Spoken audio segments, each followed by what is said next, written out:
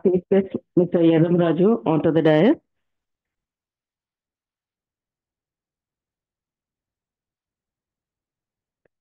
I also like to request Mr. Rajesh Raju, founder and CEO of Achala Solutions and member National SME Council, NASCOM.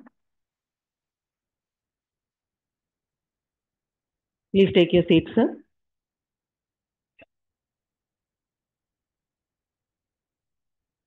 I'd like to request our Vice President, Mr. Ravi Kumar, to give the opening remarks. Nirupam is the next question.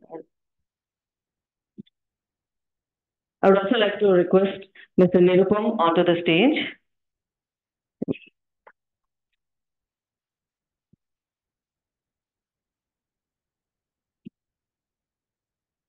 Thank you, Mr. Nirupam.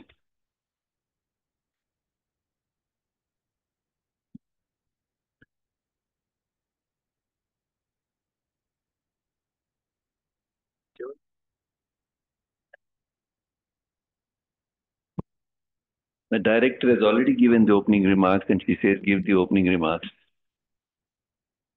So such mistakes don't happen, not mistakes, such overlapping doesn't happen once you convert to digital transformation happens in your company. So that's the topic for the day. So all MSMEs need this. In what little I know about MSMEs, okay, I'm in MSME since 37 years now. Vijay, more than that? I don't know. Vijay knows more than me. Uh, so lot of duplication happens. Lot of the director gives some instructions, then the lower person gives instructions, then the manager gives instructions, then the it said no what to do, how to do, and when to do those three things, and all three things are being followed by the MD of the company in MSME. So he becomes the HR, he becomes the director, he becomes the technical director, he becomes the admin director, everything. But once you convert to digital transformation happens in the company, it's a different cup of tea. And today's scenario, a lot of MSMEs do go through financial crisis. It's common. Any MSME will have financial crunch and financial crisis. And what I did as a mistake, I don't want you people to do about 20 years back. So every month, the moment month starts, we give focus on the raw material, the finishing the product and sending the product, getting the money and trying to do this. And equally, we should give importance. The amount of importance we give for raw material, we also need to give importance for converting the company into digital transformation. So that is the take which we need to take, and that's the principle which all the MSMEs should have when they start, or the startups when they come in. They should give equal weightage when they are looking at the financial cash flow and things like that. They should give importance to starting the digital transformation from day one, starting implementing the digital technology into it from day one. So, with this few words, I will not stand between you people and the eminent speakers because they are going to guide us all through the day till the afternoon about how to start implementing digitalization of the company from the days we start the company. All the best, and I'm happy to see that all of you are here to learn and then implement in your respective companies. Thank you.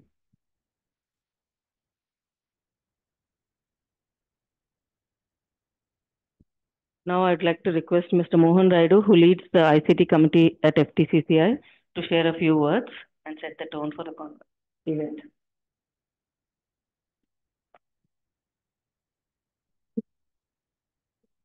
Thank you, Sangeeta. Thank you, Mr. Ravi Kumar, for giving the required impetus. I welcome all of you to this event.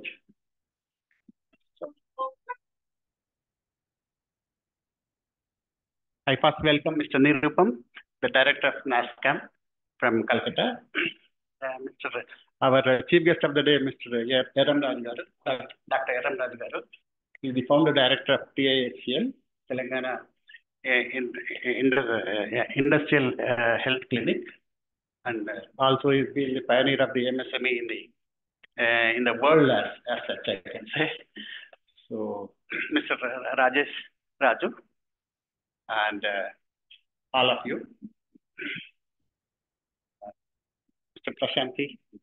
And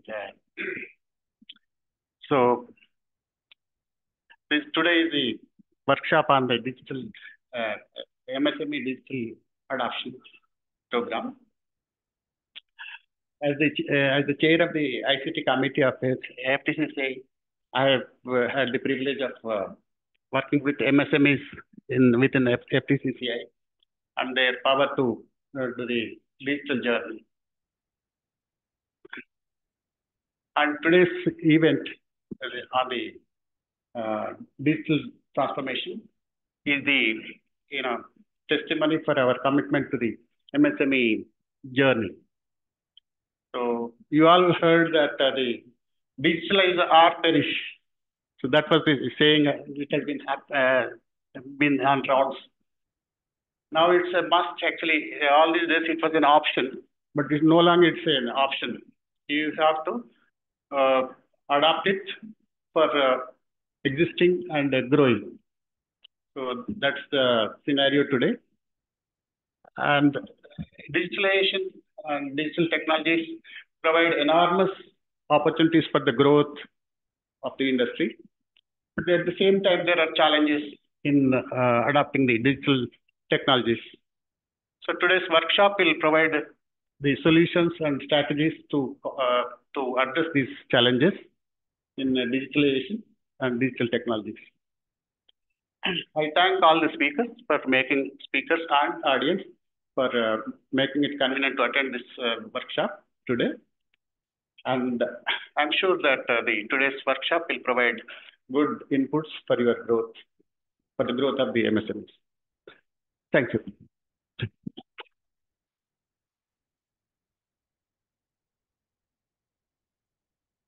Thank you, Mr. Mohan Raidu. I would like to request Mr. Rajesh Raju, founder and CEO, Achala Solutions, and member, National SME Council, NASCOM.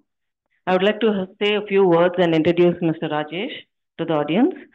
Mr. Rajesh Raju has extensive experience beginning as a principal engineer at the Sycamore Networks from 2000 to 2004 and later as a strategy manager at Accenture. In 2009, he founded the Achala IT Solutions Private Limited and served as the CEO. From 2011 to 15, he was a director at the Race Education. In 2015, he co-founded City Life Incorporated, serving as the CTO until 2020. Mr. Rajesh earned an MBA from the University of Chicago Booth School of Business and a BTech from IIT Madras. A big round of applause. We have some stellar speakers today. Over to Mr. Rajesh.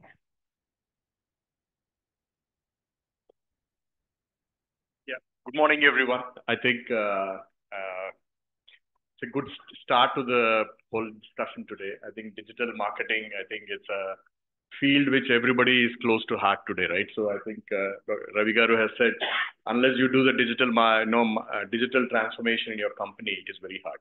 So what I'm trying to do today is I'm representing a little bit of NASCOM. So I'm part of the SME Council. So as everybody knows, NASCOM is National Association of Software and Services Companies. So I represent AP and Telangana region as part of from an industry point of view.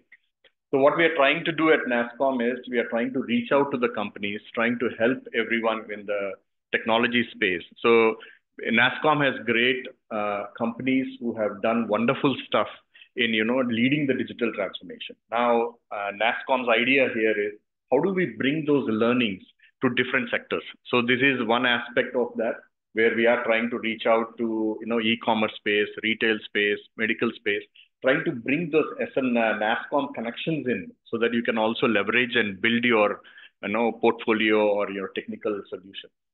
So NASCOM is mainly focused on 5 areas and how we do and how it's helping the Indian businesses. One is AI space, where NASCOM is heavily involved. So if you follow NASCOM in the digital space like LinkedIn, you see that a lot of activities are promoted on AI. How do you bring AI into the company? I think that's very important, right? Unless we do it, unless we transform ourselves, we'll be out of date. Second is talking about go-to-market. So there's a big initiative, which I'm also part of, is how do we really help a small, medium business or a medium enterprise who is successful in India? How do we reach out to the world? What are the ways or channels and how we can reach out to the world? That is what NASSCOM is creating cohort groups, trying to take them to different countries. So I was part of a couple of visits to Canada and Germany and other places. So trying really understand, is your product or services really up to date? Is there something that you need to do? Is there something that you need to form a relationship with another partner in different countries and how you can do it? Then the third aspect is really upskilling your talent. So NASSCOM has a future skills program, which is very prominent program, which every company should be part of, is how do I really upskill the people? So for example, in e-commerce space, somebody is very good at, packaging or logistics stuff. Now, how do I make him understand on how to upskill him so that he's relevant in the market? So NASSCOM is working very closely with the industries across. It's not about SME or MSME. It is about bringing the skills so that, we train our talent in India to the next level. Then we have events. So there's obviously a lot of events every organization has, which is very popular events. And the last one I would say is also other things where foundation. So if you're real in MSME and you want to do some collaboration on the social reach out programs or part of your social investments as part of the company, NASSCOM has a foundation which helps with those aspects as well. So we are very actively involved. We would love to help out any company which wants to go into the digital transformation space. So that's, I think, the core goal of NASSCOM and what we are very actively involved in. So I think that's one side of the story which I was supposed to talk today, to bring NASSCOM into the, how we can collaborate with, the organizations and bring to help different industries and industry verticals. So please reach out to us if you need any help in the implementation or the digitization of your company, and NASSCOM will be very helpful. So then the second side of the story, which I'm very keen to address today is, I have experience in working in startups. I have experience in starting a services company, as Sangeeta ma'am has told. We are a 300 people company. We are focused very much on the German market. We do a lot of business. So there's a lot of digital marketing that is involved in reaching out to our customers. Then there's another venture I also have 2 years ago I started is Achla Health, very focused on healthcare products to the current healthcare industry. For example, all the hospitals. So we're working very closely with AIG and Kamineni and some of the big hospitals. So I kind of went through quite a few journeys in trying to understand what is digital marketing, how does it impact a company in any space, right? So I'll give you 5 examples today, which probably sets the tone for Prashanti Madam's presentation. So we all know, right, digital marketing. I think there is a theme also today saying that, hey, first let's explore what is digital marketing. Now then, let's establish a policy or a team to do it. Then how do you expand it? Then how do you evaluate it? So there is a theme, and it's like any other thing, right? You want to launch into a new space or a new product or services. How do you bring it to the market? And digital marketing obviously helps in taking your product into the market. Your visibility is improved. You're present in the online space, and especially e-commerce and stuff. You have to be online. But in my view, that is mostly, I would say, digital marketing 1.0. Right? We talked about industry 4.0. I would say digital marketing 1.0 is you have to be on the digital space. You have to somehow be present there. And once you are present there, now the question about, how much budget do I do it? How do I optimize my AdWords? I have only 1 crore budget now. What do I do? So all those challenges come into the picture. But still, I would say that is digital marketing 1.0. Now, the real challenge comes in when, I'll give you 5 examples. Netflix, we are all aware of Netflix, right? We all watch the movies. So the key differentiation for Netflix is when you are clicking on the remote or you're browsing through the Netflix screens, it automatically knows what your content is based on your history. So it is already pre-populating the things in front of you. And by implementing AI behind it, they are not now, it was 5, 6 years ago or 10 years ago, they were able to increase the content viewing by 4 times from a similar platform.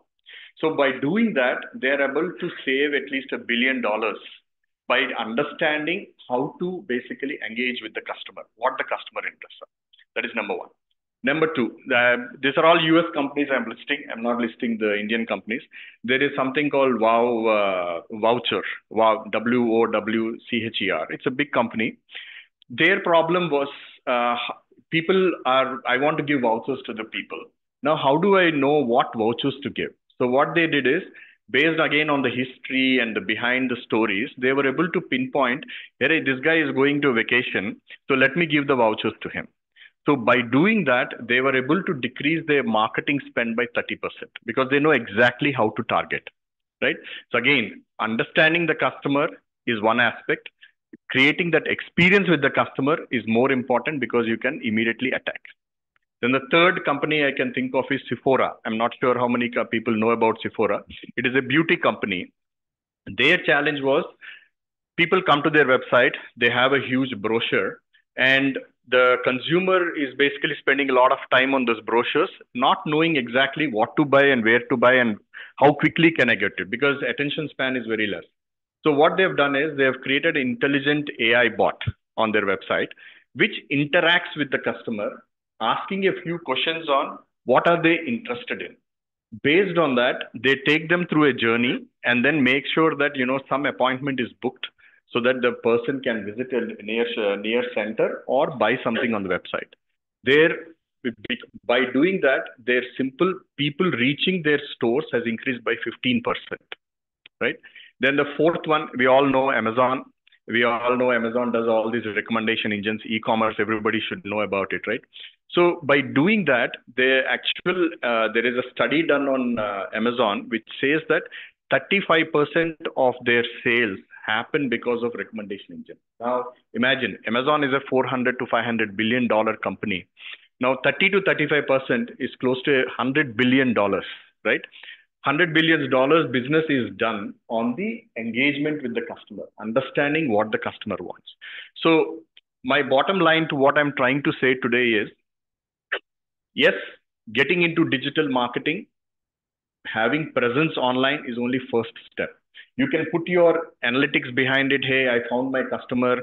My click rate has increased. All the parameters and analysis is fine. That is needed. That is what is 1.2. But the second phase, if you don't do it, if you don't engage with your customer on a continuous basis and make sure that he is with you, your attrition will be very high. You'll not be able to make the benefits. So please, after listening to Prashant's speech today, also think about AI and how AI can impact your digital marketing. It is happening. It is real. So please also spend some time thinking how does AI help your business, whether it is bot, whether it is engaging with your customer. You should be able to engage with the customer. I think that's the key message I want to pass today. Yeah. Thank you.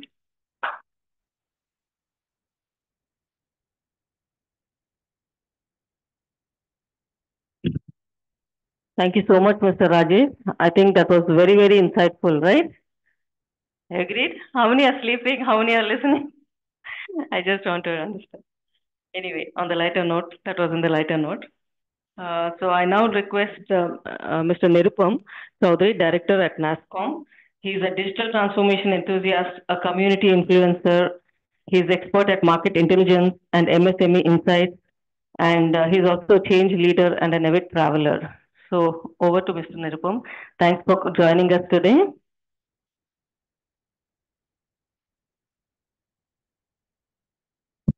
Thanks, Sangeeta, and good morning, everyone. A fantastic stage is set. Believe me, my colleague Raghu, Amit, they are here as well from NASSCOM. And of course, we heard from eminent speakers from FTCCI, and of course, Rajesh just speaking about why we're doing this. So I'll not spend much time because we are all waiting for actual action in terms of Prashanti and Kamal. They will explain the journeys for you, some case studies for you coming forward. I'll just spend maybe a couple of minutes talking to you in terms of why we think this is crucial now. I think post-COVID, we have all seen specific sectors like manufacturing, discrete or process, or certain sectors were not so much into the digital forefront. Certain retail areas or certain segments like media and entertainment, or for example, even traditional sectors. That time, they all suffered quite a lot who didn't plan properly. That was crucial. In this room today, we have getting an idea from Vishal, and of course, we got to understand that many of you are into B2C businesses, right? You are actually trying to reach your customers, and your customers are not only in Hyderabad or the adjoining areas. It's across India, it's across the globe, right? How do you reach them better? It is crucial. How do you actually capture leads better? It should not be just in your little smartphone. There should be a proper process so that in case as an entrepreneur, if you are not available, you're next in line, your second person, third person, the business should not stop. So basically there should be a chain of process which will make sure that your customers are able to reach you anytime. That's crucial. This is one area. Then another thing is many of you have your merchandise. I saw the mix of the audience. Many of you have your products which you are actually selling. You are sending across to your customers in other parts of the globe, right? There are different parameters to it. There is an idea of inventory planning, how much of the logistics involvement which is associated with it. There is a definite involvement of the payment gateways which are there, where by which you receive payments and in time you need to deliver, right?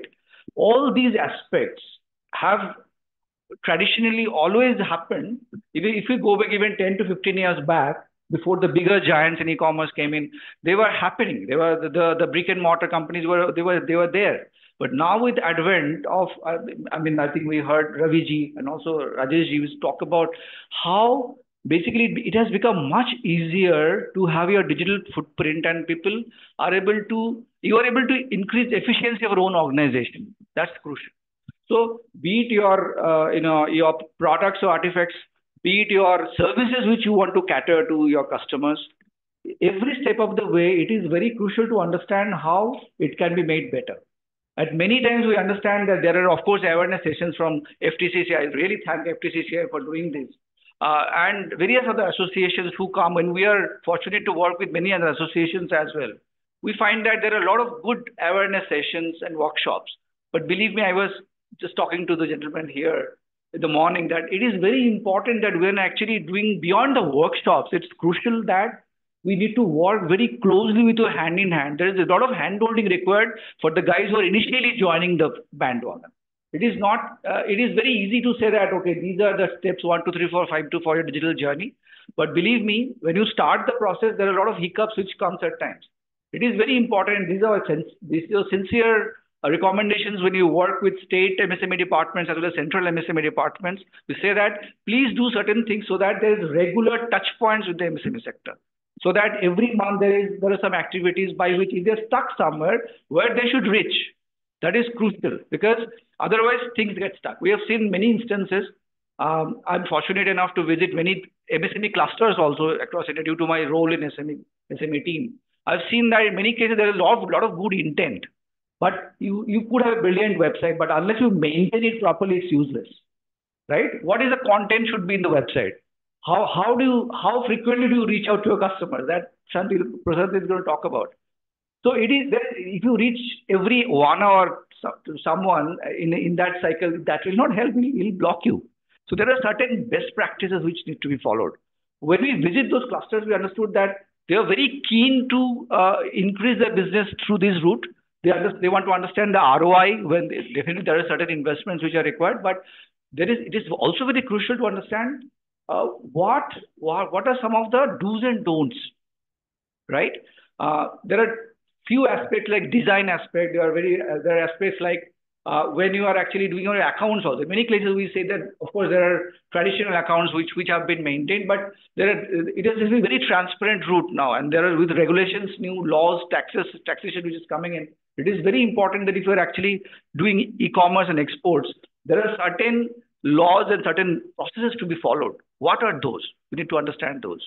So I think at every step of the way, beyond just awareness sessions like this, it is our sincere pledge to all of you, not only in this room, but also when you talk to your peers and your friends in the industry, your friends. It is important for us from our side, from FTCCI, from NASCOM side. that we are there in that journey with you. So that if you are stuck, you should reach out to us. And there would be consultants like Prashanti, Kamal, and others who would be helping work more with them, work closely, and there is a certain amount of patience which is required to adopt that system. Initial hiccups will be there, but once you start that process, you will find that the efficiency increase quite a lot. That's my two bits to you. I sincerely look forward to the workshops throughout the day, and I wish these workshops all success. Thank you.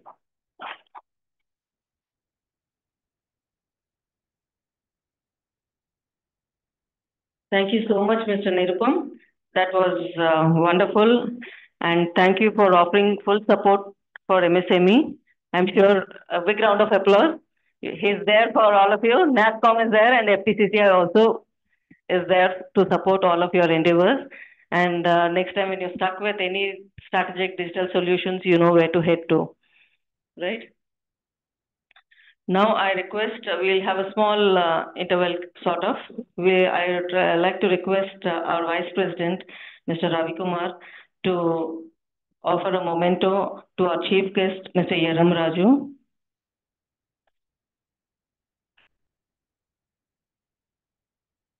A round of applause, please.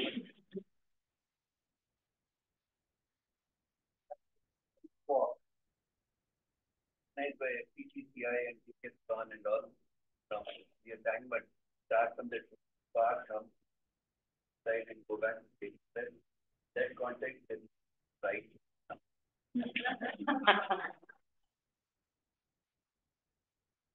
Enjoy. I'd like to request our Vice President to submit to offer a memento to Mr. Rajesh Raju and Mr. Nirupam too.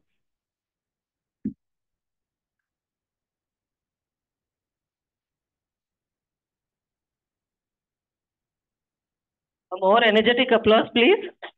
Yeah.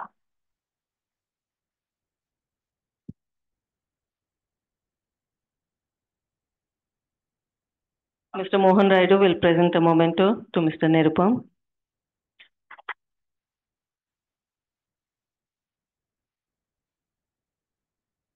Our Vice President is also a guru of Sri Ravi Shankar and he keeps teaching us many health points. So clapping is one of them. Not Guru of Sri Ravi. No, sorry. He's a disciple of Guru Ravi Shankar. Sorry for that error. I would like to request the distinguished guests on the stage to take their seat. I would like to request Mr. Yeram Raju to stay back on the stage. So much, everyone. Thank you.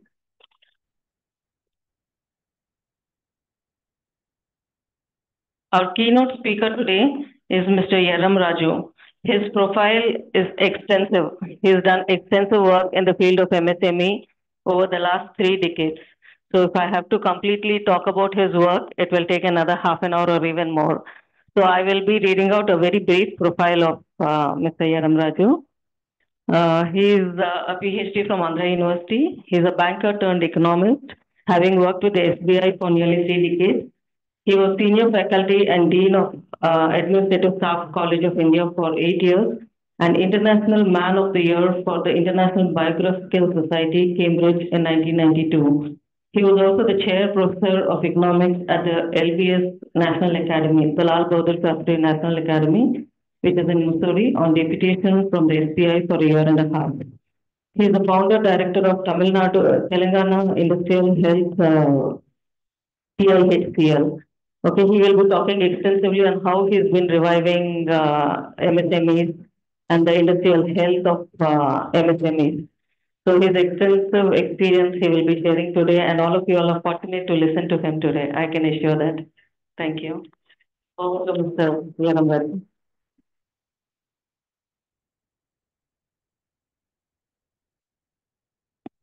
Good morning to all of you. Thank you, Sangeeta, for the introduction.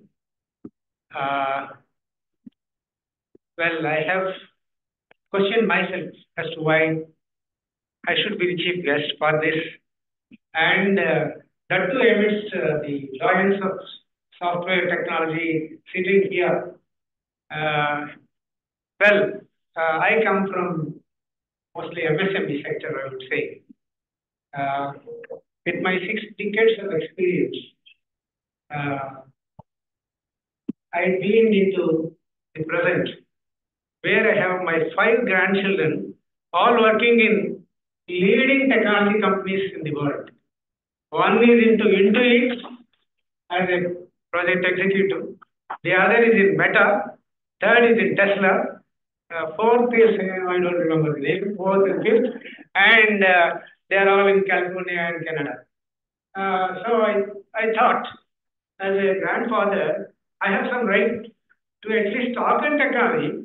It's not knowing technology, I will talk on technology. I relate mostly to the MSMEs. So my presentation will be not merely talking for the slides, but also I have 12 slides and 12 questions to the audience. And each question will not take more than a second. You have to lift your hand. That's all. I will count the hands. That's the way it interrupts my presentation. When we see where we are now, we should feel lucky. All of you agree? Yes. All of you agree that we are all lucky, right? And the world is full of opportunities today. Unlike the year in which I was, graduated and I took my PhD also. Even in 1984, we didn't see so many opportunities as I see today. Seeing my grandchildren in those positions, it's 25 years, guys.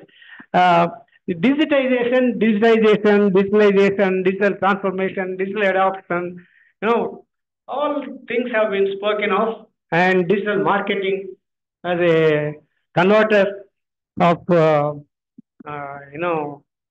the technology into wealth, right? Marketing does what? It converts the technology into wealth. And we should understand the manner in which these words are being used. I don't know whether I am right in talking about the funda of the word. What does digitization mean? What this digitalization means? What this digital transformation means? And then how the marketing is transforming the whole thing. That is what is the text of my talk. After talking about some of the challenges that the MSMEs face, whether these challenges can be converted into opportunities by the technology that we are talking of. If they are not converting these challenges into opportunities, then where exactly are we failing? Can we make them succeed? I think this is where I would focus. MSME's challenges today, look at them. I think Mr. Ravi Kumar spoke quite a bit about it. And you will notice, what are the main challenges? People think that finance is the main challenge. I confirm that it is not.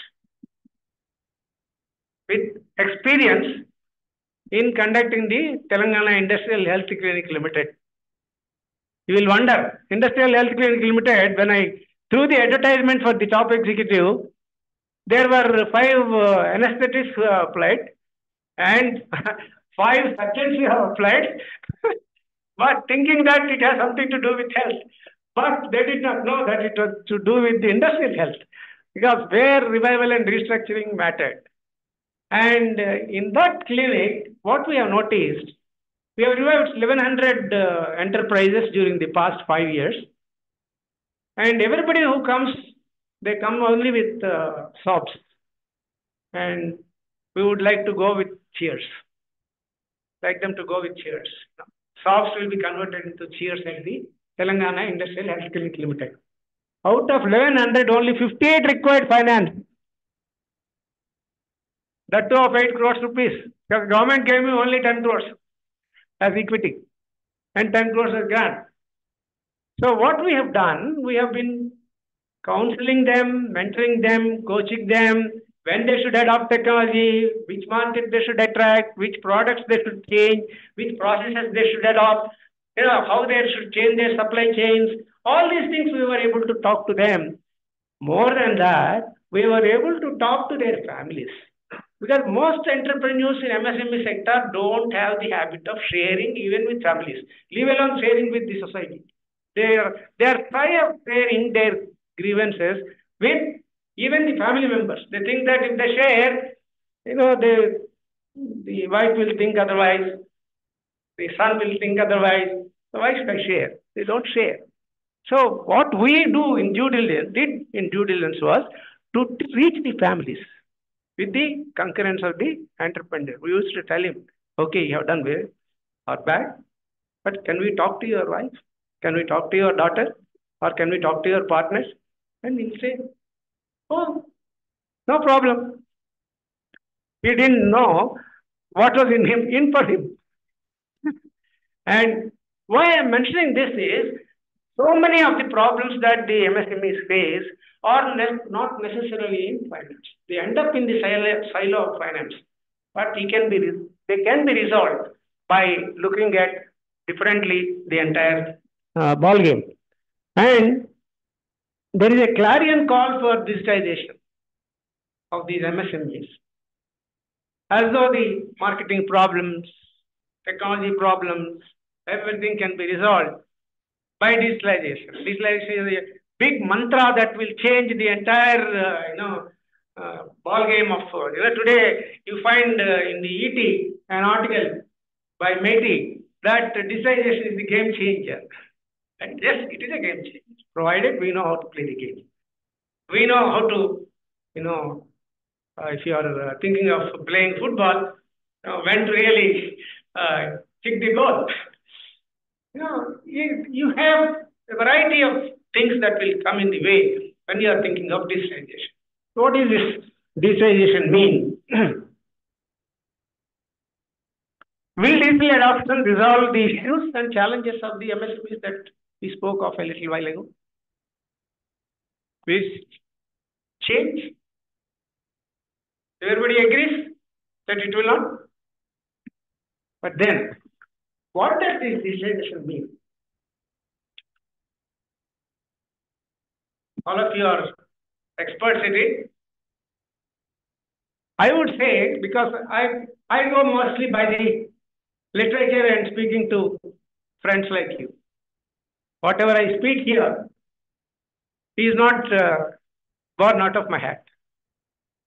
Digitization is the transformation from analog to digital or digital representation of a physical item with the goal to digitize and automate process and workflows. Every word has a meaning here in this entire sentence. And for starters, digitization is creating a digital fixed and wide version of analog. What is analog? Can somebody tell? What is analog? Analogy? That is, you are converting something into some images. Whatever that is there, you can similarities that you are creating. It is not going to be identical to your thought process. Never. The only similarity that will occur, analog will be converted into a digital product. This is what I learned from Collins Dictionary. And at Cisco, they seem to refer to digitization as the connection of people, processes, data, and things to provide intelligence and actionable insights, enabling business outcomes. Enabling business outcomes. Business is at the core, right? You must be knowing those who are in the digital world. I wouldn't say those who are in the MSME world, they don't know a bit. But digital world people know Chad and Lai, right? And In an interview on leadership, digital transformation and disruption on iScoop site, he has told, transformation and disruption have something very interesting and similar. They are both human issues, both human problems to be tackled, and not the technology problem. So here, what is the focus? The focus is on people, processes, and data, and images.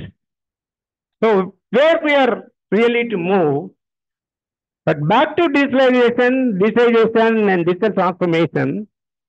In business, digitalization must often refer to enabling, improving, and or transforming business operations or business functions or business models, processes and activities you can see in this slide.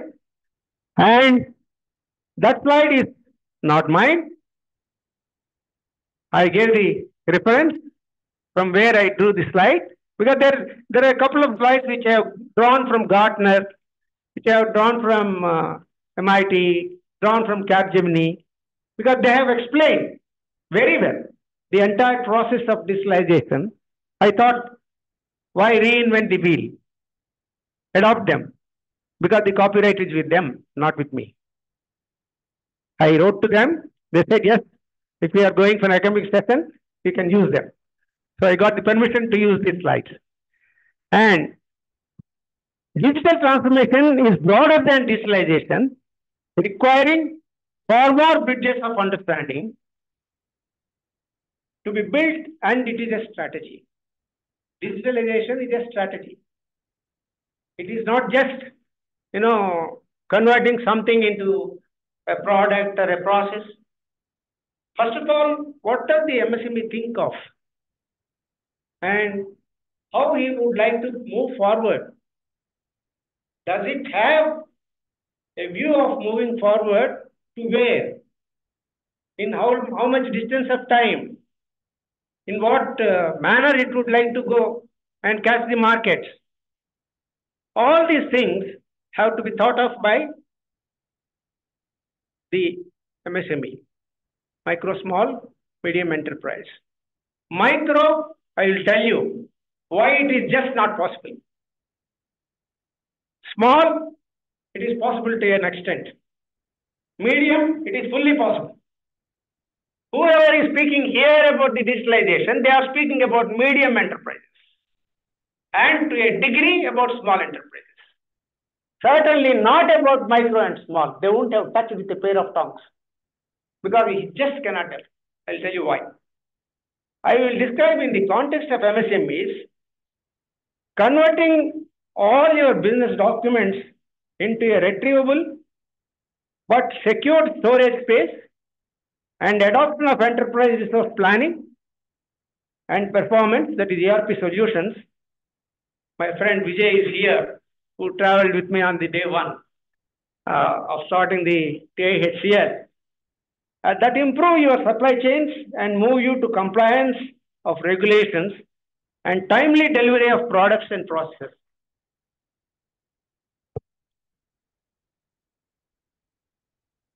Capgemini and MIT developed a model of digital transformation towards the end of 2013. That means 11 years back. Mind you, every part of these slides applies to the last syllable today, though it was developed 11 years back. Look at that, because customer experience, the operational process, and the business model development, all these things happen. Why? Because he wants to transfer something into wealth. Finally, it is the bottom line that matters for the enterprise. Are we creating that bottom line for the enterprise by introducing digitalization? And what time it will take for the enterprise to reach that space, to reach that green line? How much time this fellow will take?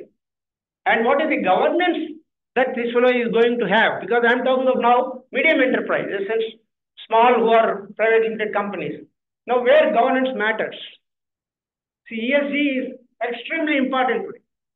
Environment, social governance, all these three components are extremely important today, particularly when we are talking of climatology, changes in climate, and the disasters the climate changes are bringing about, how to readjust himself, how to readjust his people working in the enterprise to all this environment. That means there should be an effective communication in the organization. Today, how many people are communicating with all their employees in the organization, in what manner? It is what that matters today.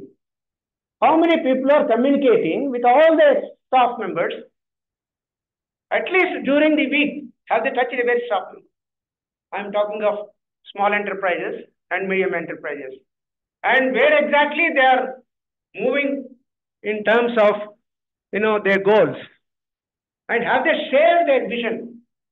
Here, I will stop and ask you certain questions. I would like you to reply by lifting your hands. How many of you are in the investment range of 1 crore to 5 crores? None. How many of you are in the turnover range of 5 crores to 50 crores? 1, 2, 3. Right. I will note on the number.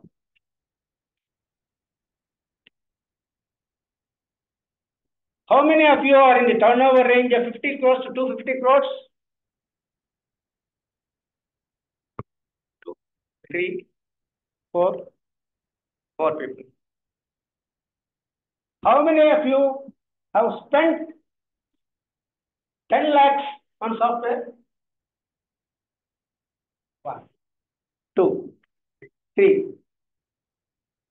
And 10 to 50 lakhs? 1.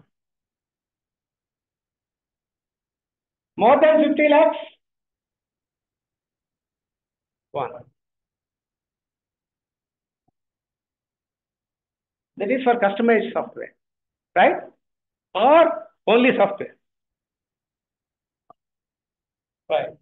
Okay. How many of you are operating on market software like the Tally? Oh, good number of hands. 1, 2, 3, 4, 5, 6, 7, 5. How many of you are operating on ERP solutions? 1, 2, 3. Only 3. This is your market, Vijay. See. Yeah. They come in the way of my seeing the papers, so I keep it like this.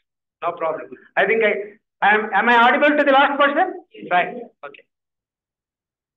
How much you are spending on such software if you are introducing ERP? Give one figure, no problem. How much? 100 lakhs? 200 lakhs?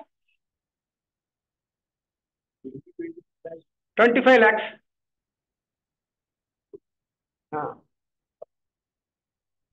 What is the life of your software as promised by the vendor? 6 months. 6 months. The recurring expenses come later. Do you operate on cloud or internal storage system? How many are operating on cloud? 1, 2, 3, 4, 5. Internal storage system? 1, 2, 3. How many of you have a roadmap for growth? 1, 2, 3, 4, 5, 6, 7, 8, 9. How many of you are operating in export markets? 1, 2, 3, 4, 5. How many of you have faced cyber attacks? 1, 2, 3, 4, 5, 6, 7, 8, 9. Oh, good. So the highest number has come for cyber attacks. See,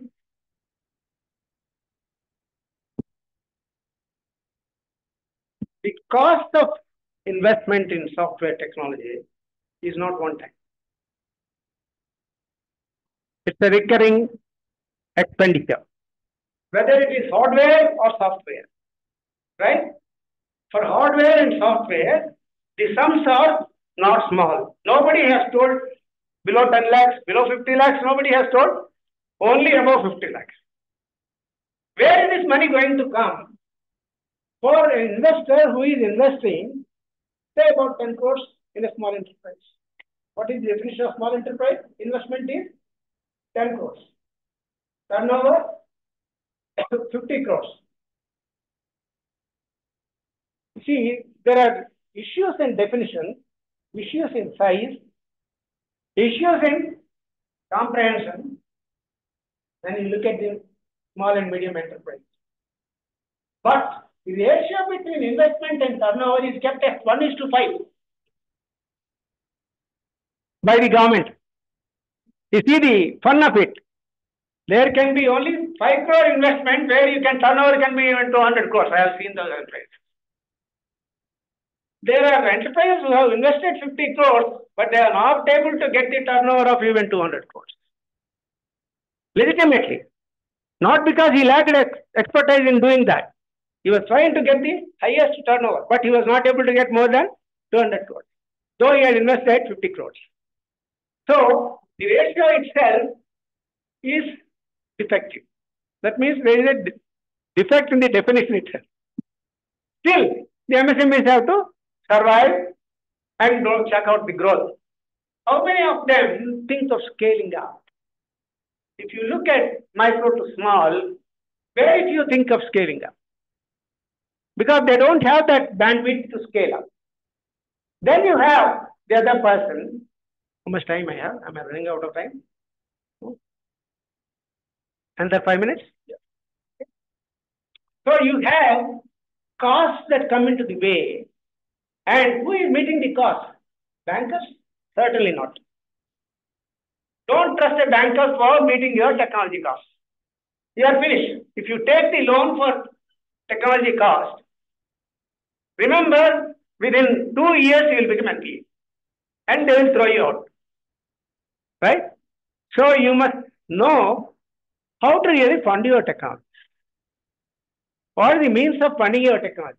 Which means that you should have an equity partner. It can be angel capital, it can be venture capital, it can come from somewhere, but there must be somebody who is willing to stay with you in technology for some time, investing with you. Right? This is number one.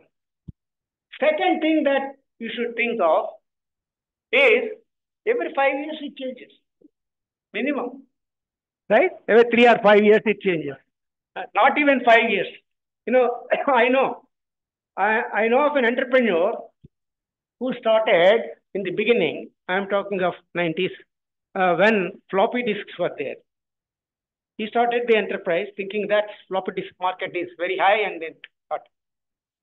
Within 2 years, circular disks have come. Then he has finished, he's gone. He has gone into bankruptcy. Then he shifted to circular disks manufacture. Then small circular disks have come. Somebody brought from Malaysia, it's a small circular disk and features CDs. And this fellow's market is gone again. He lived for only 4 years. Then he had to sell away his property and he has gone. And then you have, like this, you recall the technologies that are coming forward, almost no technology is going to last for more than 2-3 years, right? That means for every 2-3 years, you have to keep investing. Where from such investment come? Unless you build up of your revenues, the equity for your change in technology, it will not be possible for you to stay in your company, to stay and survive and grow as a company, which means that you must have a strategy to change technology, to grow with technology, and to transfer this technology into a marketable product, and which means that data is going to be your selling point. Ultimately, it comes down to data as your sales point, right? With this, see, unless the enterprise reaches a turnover of 100 crores minimum, he can't really think of all these ramifications of change. Which means that right from day one, he should have a vision, he should have a goal, he should have a strategy, he should have change management in the mind, he should be prepared for change every time, and then go ahead with the whole thing. Investment for these MSMEs comes 99% from debt. And counseling and mentoring play a very critical role, crucial role. These should come at a very low cost to them. Mind you, if they are costly, he cannot afford. If he goes to a chartered accountant, he is finished on the third day. He will show a spreadsheet visible to the banker, and the banker lends him money on the basis of spreadsheet, and this fellow is gone. I have built a small model for the small and medium enterprise, and which talks of right from the day he invests the money to the day he again becomes bad and he would like to revive and restructure himself, the entire cycle.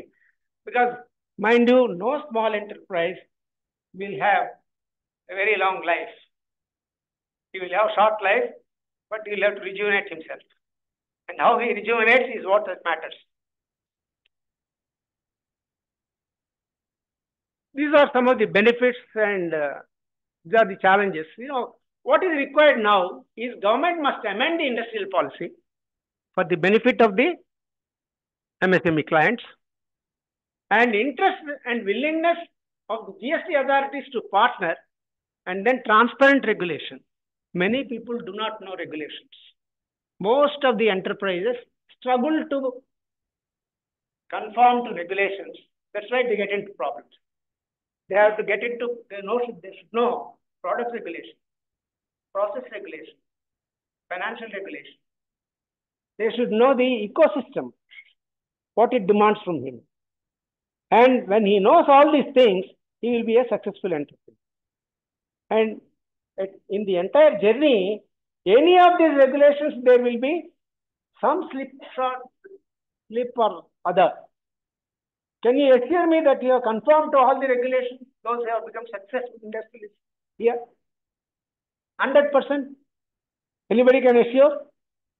I am sure. I will not be able to find even one hand lifting, yes, I have followed 100% regulations. Right? And today, if you read Economic Times, you will notice that some of the technology products prospect, I would see Sahai, Praman, Manthan, Abhyasa, Samvad, sensor trackers, sectoral credit assessment tools, and then you will find most of these enterprises today in the MSME sector suffer from a very genetic problem. They suffer from a very genetic problem. Can you tell me that? Language? No. Language is not the problem for them. Because today, even language translation tools are there. If we tell AI, it will tell what language you want. That's not a problem for him. His problem is sharing. He thinks that he's an innovator, and if he shares, that's the problem with many startups. 50% of the startups failed in this country. The reason is they are not able to share. If you share the problem, half the problem can be solved. Many people don't share the problem. The buzzword today is artificial intelligence. And my friends have spoken about artificial intelligence while they were speaking today. It has many uses, but calibrate them and ensure no attrition. That means no staff member should leave by introducing AI. After all, what happened The person who invented AI has lost his job. First person to lose his job is the person who invented AI. And psychometric analysis helps better due diligence of your clients. You know how to your creditors behave, how your debtors behave. All this is possible with AI. So you should know how to use your AI with effectiveness. This slide will give you some inkling into that. AI no doubt helps in psychometric analysis, effective due diligence of your debtors and creditors, and make your business profitable. Remember, it is people who make the organization and not the technologies. Technology should be your servant and not the master. Like what you find in banks today. You will find, go ahead to the counter, ask for a question. He will say, my system does not respond. He will not give you an answer for your problem. And you should be the first salesman of technology you would like to introduce for business development or for reaching distant markets. Innovate, innovate, and innovate is the mantra for successful business and digital adoption. And digital adoption has to be strategic and timely, apart from being cost effective. Thank you for giving this opportunity to me. Babu, sorry. Thank you very much.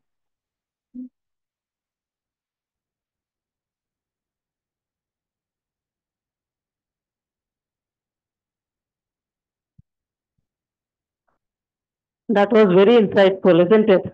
What an absorbing way of describing all the various problems and strategies to tackle the MSME digital adoption mechanisms. And one of the key things that I found very interesting was talking to the families and seeking their support too, which normally in a business and the race for business and excellence, you kind of normally miss out on that. But Dr. Yeram Raju has thrown light on a 360 degrees perspective. I would like to congratulate Mr. Mohan Raidu for curating this program with such stellar speakers and enhancing the knowledge of all the MSMEs. And I would like to request Ms. Prashanti Kolluru, our next speaker for the day. I would like to have a short introduction of her. She is the founder and CEO of Cloud Portal, experienced founder in marketing and advertising with expertise in SaaS product development and marketing. Author of Are You the Next CEO? Skilled in technology and market analysis, defining target audiences through psychographics and demographics. Designs effective marketing strategies for SaaS products and e-commerce platforms.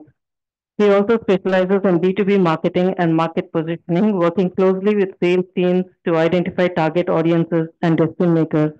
A hearty welcome, Ms. Prashanti Kolluru. Thank you for joining us today. On this note, I would also like to acknowledge the presence of Mr. Manish Gupta, member ICT committee, who's joined us despite his hectic schedule. Welcome, Ms. Prashanti. Over to listening to you. Our audience is waiting to listening to you. Thank you, everyone. A quick question before I start. How many of you are not from Hyderabad? Some nearby regions like Medak or Sangareddy? Most of you are from Hyderabad? How many of you are not from Hyderabad? Can you please raise your hands? Okay, I see one person. And I assume all the others are from Hyderabad. Thank you so much for joining me today. I would like to take this opportunity to thank NASCOM team and FTCCI for giving me this opportunity to share my experience with all of you. So just to give you a little bit of brief about me, I'm Prashanti Kolluru, founder and CEO of Cloud Portal. I have 14 plus years of experience in the industry. I'm a member of Forbes Agency Council as well. Certified in marketing by Indian School of Business, Hyderabad. Awarded, like last year, we were awarded by FTCCI for excellence in marketing innovation. I am also an author of the book. Are You the Next CEO? I have just put in the QR code there just in case you want to purchase. You can place an order with Amazon. I am ex-BNI member. I am currently a member of NASCOM and FTCCI CEO for it. And I'm an ITF player. I play tennis every day. So I have a world ranking of 583 right now. Yeah. Thank you so much. As the stage was set by Ravi Kumar sir and Rajesh Garu and everyone, thank you so much for setting the stage today. I would quickly take you through, at a very high level, I'll explain you about the different aspects of digital presence, as rightly said by Rajesh Garu. Having your presence online is just the first step of your business, taking your business to the digital world. So I'll just take you through what are the steps that you need to take when it comes to building your web presence, and then how to market your business through digital marketing strategies. And then we go a little bit deeper into advertising aspects. And then a frequently asked questions is what I've come up with few questions because with the experience that I have working with multiple non-tech SMEs, I have few questions that I can answer. And then we can take questions if the time permits. And then if the time does not permit, I'm always available offline. Please do reach out to me. So what is web and online presence? Just in simple terms, right? Like if somebody is searching for your business and they find you on internet, right? That is web presence. Like it could be a website, having your own website. Having social media accounts, like when somebody is searching for your business and they find you with your social media accounts, that is also online presence. Okay, having your Google My Business page. Now, having your business listed on websites like IndiaMart, Just Dial. How many of you have your web presence on IndiaMart here? Okay, fantastic. Quite many.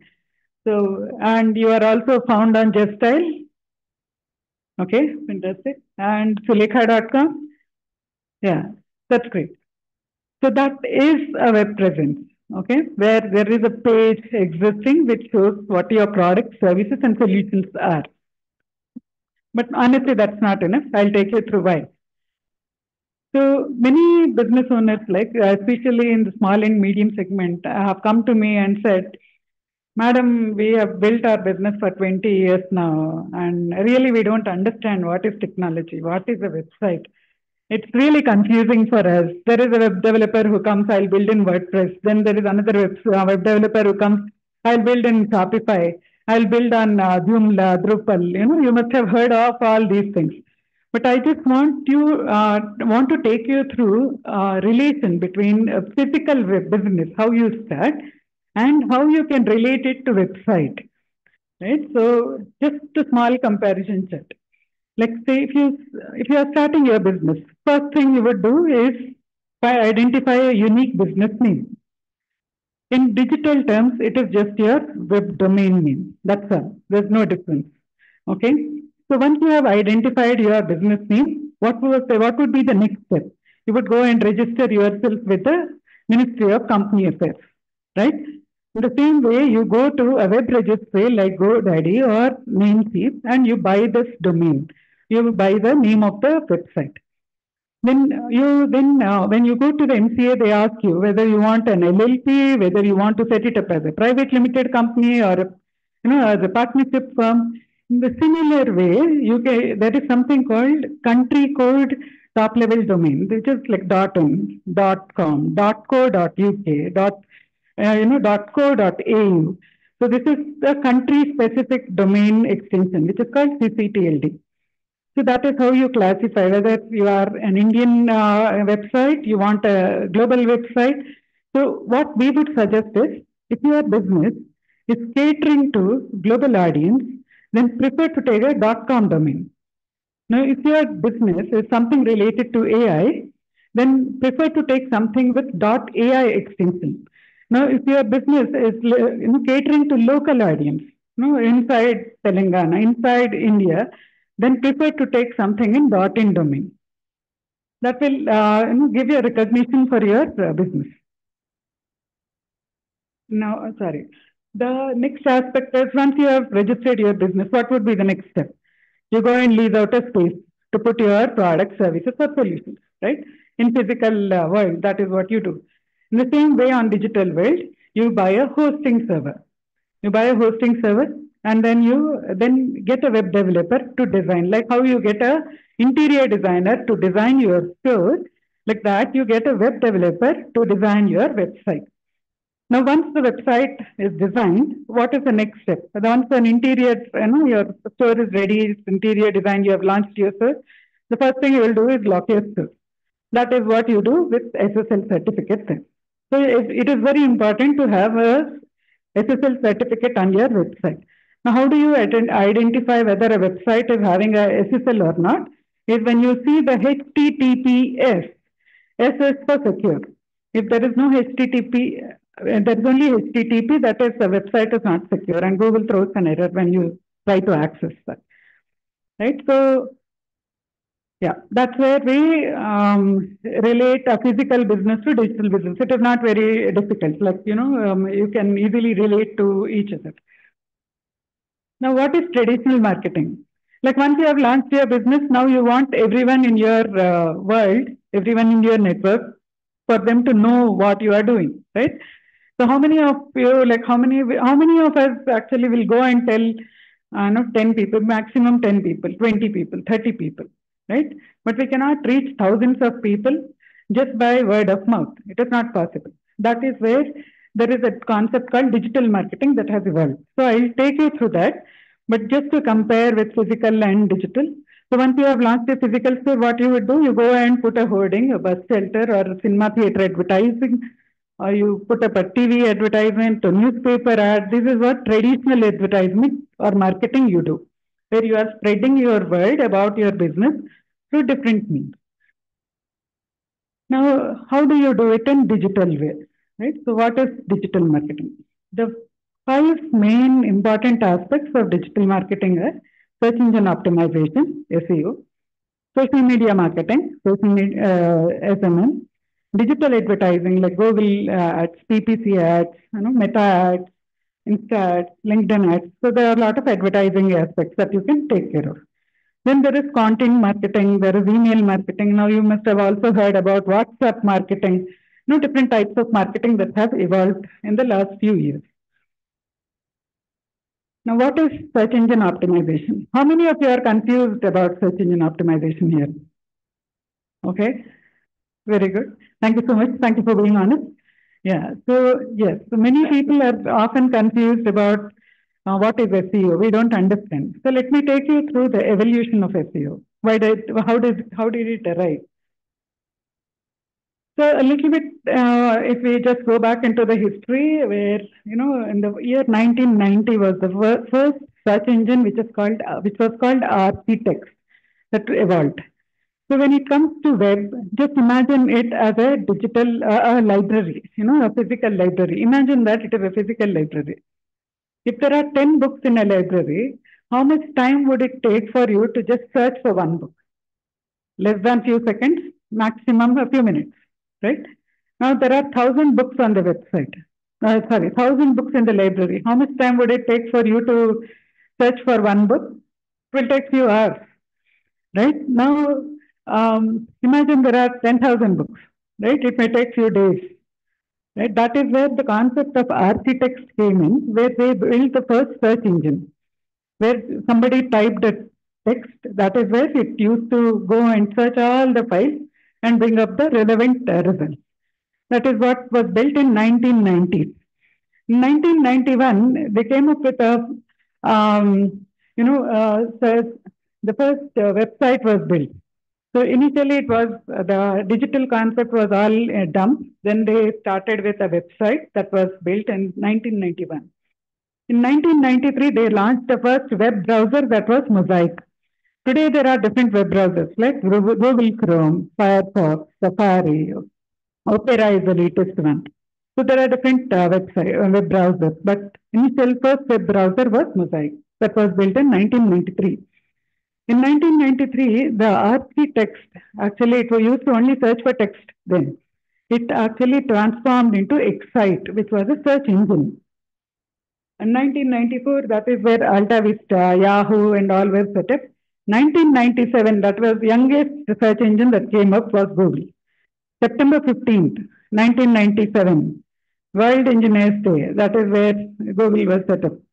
And in the year 2000, that is where Google launched a concept called web crawler and page ranking algorithm. Okay. So, so the top 5 search engines today are Google, followed by Baidu, followed by Yahoo, Microsoft, and Yandex. Can you tell me which country is Baidu from? Anyone? China, yes, thank you. And Yandex is from Russia. And Microsoft search engine is Bing. I'm sure many of you know it, right? So the user base, if you see, most of the users use Google as one of the search engines, topmost search engines. That is why many customers or many users try to use Google as the first search engine, because that is very much optimized and gives the results very appropriately. Now, what is search engine optimization? So basically, when you talk to digital marketers, they will tell you that for search engine optimization, you have to do this, that. No, you have to rank the websites, you have to put your website in the first page of Google search results and all. But how is it done? There are 2 concepts of search engine optimization. One is technical SEO, which is more to do with your website, the structure of your website, the way your website is built, the way your website is designed, as Nirupam has mentioned, what is the content that needs to go onto the website. All these aspects are dealt with on the technical SEO part. When it comes to off-page SEO, it is more of other websites referring to your website. So, just a quick understanding, like we have a lot of role models on the in the real world, right? Like Chiranjeevi or Amitabh Bachchan, we consider them as authority in one particular field, right? Dr. Abdul Kalam as well, like he was authority in the field of science. Right. So why do we consider them as authority? Because many people look up to them for a particular area of their specialization. In the same way, domain authority is one aspect which you may have to closely look at when you are doing the SEO part. In search engine optimization, domain authority plays a very significant role in ranking your websites on the top 10 search results page. That is where technical SEO, that is both on-page and off-page, will play a very significant role in ranking your websites on the search engines. Now, what is crawling, indexing, and ranking? Basically, when you build a website, Google needs to know what Google or search engine needs to know what is this website all about. That is why there is a bot which actually physically crawls, digitally crawls your website. And once the website is crawled, it will actually analyze the page content and then index it into the database. Imagine database like an Excel sheet. Okay, so there is a business, there is a bot that comes to the website and it crawls. It finds there are few keywords and says that okay, this particular company is more into construction. So it will put the website name and map it to a keyword called construction. Now somebody is searching for the best construction company in Hyderabad, then this particular website must pop up in the search results. That is the intent of crawling, indexing, and ranking. So as a user, when user comes to the website, he actually puts a keyword in the search term, in the search box, where the user actually is navigated in the backend to the database, which is an Excel sheet, where the search happens and the result is result is displayed, which is what users see. That is where your ranking concept comes in. Now, many of you have told me here that you are confused about SEO, and then you hire a digital marketer to do your SEO work. Then how do you measure whether your SEO is really working or not? No, you should always know whether the money that you are paying, whether it is really giving the result or not. Right? So what are the parameters that you should actually look for? The first is improvement in your domain authority. domain authority is always scored at a point of 100. So if your domain authority is at 9 out of 100, then you should always look at increasing your domain authority towards 100. Like the latest we saw was Facebook. Facebook had a domain authority of 99. Then there was another website which was top ranking, like HubSpot or something. I think HubSpot, we recently did a research. They were at 94. Okay, so that is how your domain authority should have a rating which is higher, which is towards 100. Then you should also you should be able to see an increase in your website traffic. At least in the first 2-3 months when you start your SEO, you should be able to see an improvement in the traffic that is coming to your website. An increase in the number of backlinks. That is where your off-page SEO, whether it is working or not, you will know. That in this backlinks, you can see it in the Google Search Console. Increase in the number of referring domains. And increase in the click-through rate, like how many people are actually coming to the search result and clicking on your website. Are they really finding your website in the search page? And whether they are clicking, that is click-through rate. And the bounce rate on the website should always come down. So if a person visits your website and then closes the browser in 30 seconds, in less than 30 seconds, that is called a bounce. That is, the customer, when he landed on your website, he did not find a relevant content on the website, he closed the browser. He closed that tab. Okay, that is where your bounce rate is set. So always make sure your bounce rate is at a lower stage. It should be less than 20%. The visibility of keywords on the Google search results page, a search console. That is where your web developer, your SEO expert can show you what are the keywords that are visible for your business. Next, what is social media? Social media is a very new concept that came up in the last maybe 15 years now. So when Facebook was launched, how many of you created your accounts in 2009? Yeah, quite a few. Very nice. Thank you so much. So what happened was Facebook initially launched itself as a social networking platform. Okay, we can reach 1 level, 2 level, and 3rd level of our friends. That was the intent in which Facebook launched. But as Facebook progressed, right? I'm just taking an example of Facebook. This is the case with every other social media as well.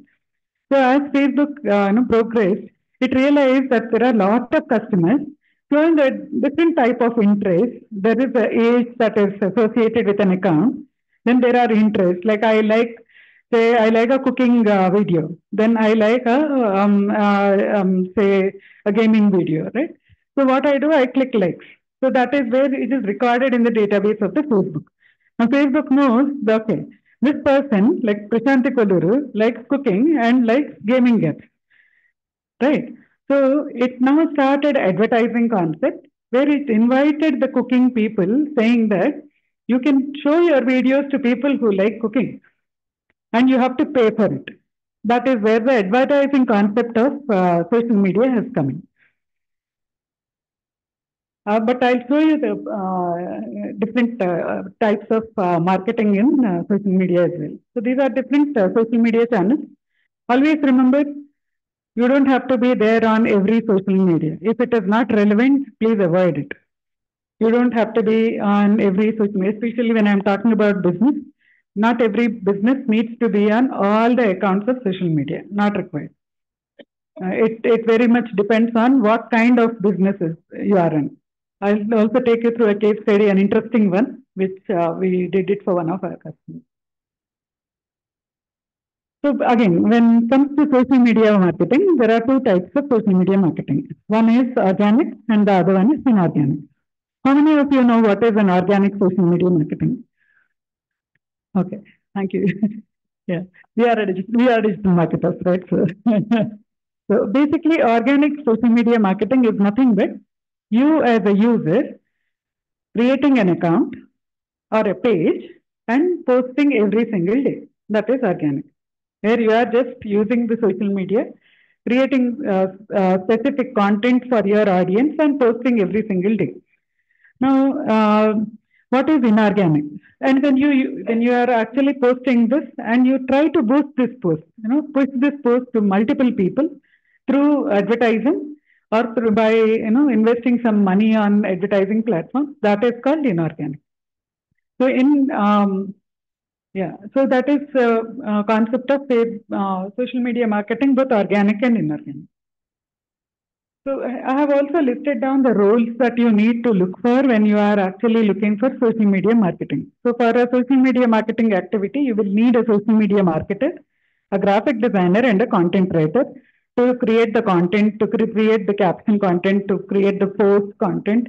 If it is a video, you want the help of a graphic designer to create a video.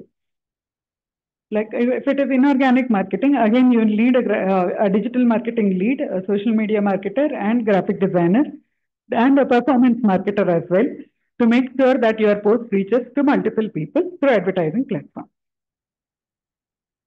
Now, what are the measuring parameters you should look for when it comes to social media marketing, right? So when you engaged with a digital marketer and you told them that, or they told you that the best strategy for your business is go into social media marketing. Okay, so you said, okay, you do the social media marketing, I'll see how the results are working, whether I am getting leads or not. Now, at the end of the day, you should know what are the parameters in which you should measure when it comes to the performance of the social media marketer. Right? So the first one is you should be able to see the increase in the number of followers. Right? So the number of followers on Instagram, Facebook, LinkedIn, so you can measure it. You can see the analytics, you can go behind. And increase in the number of impressions. So how many of you understand what is an impression? Okay, great. 2 people. Okay, fantastic. So impression is nothing but when you are scrolling on Instagram and there is a post that appears in front of you. You did not click on it, you did not watch it, but it appears on your feed. That is impression. But if you click on it or view it for some time, that is called engagement. Right? So you click on it, you like it, or you share it with other people, you repost it on other groups. That is where your engagement comes in.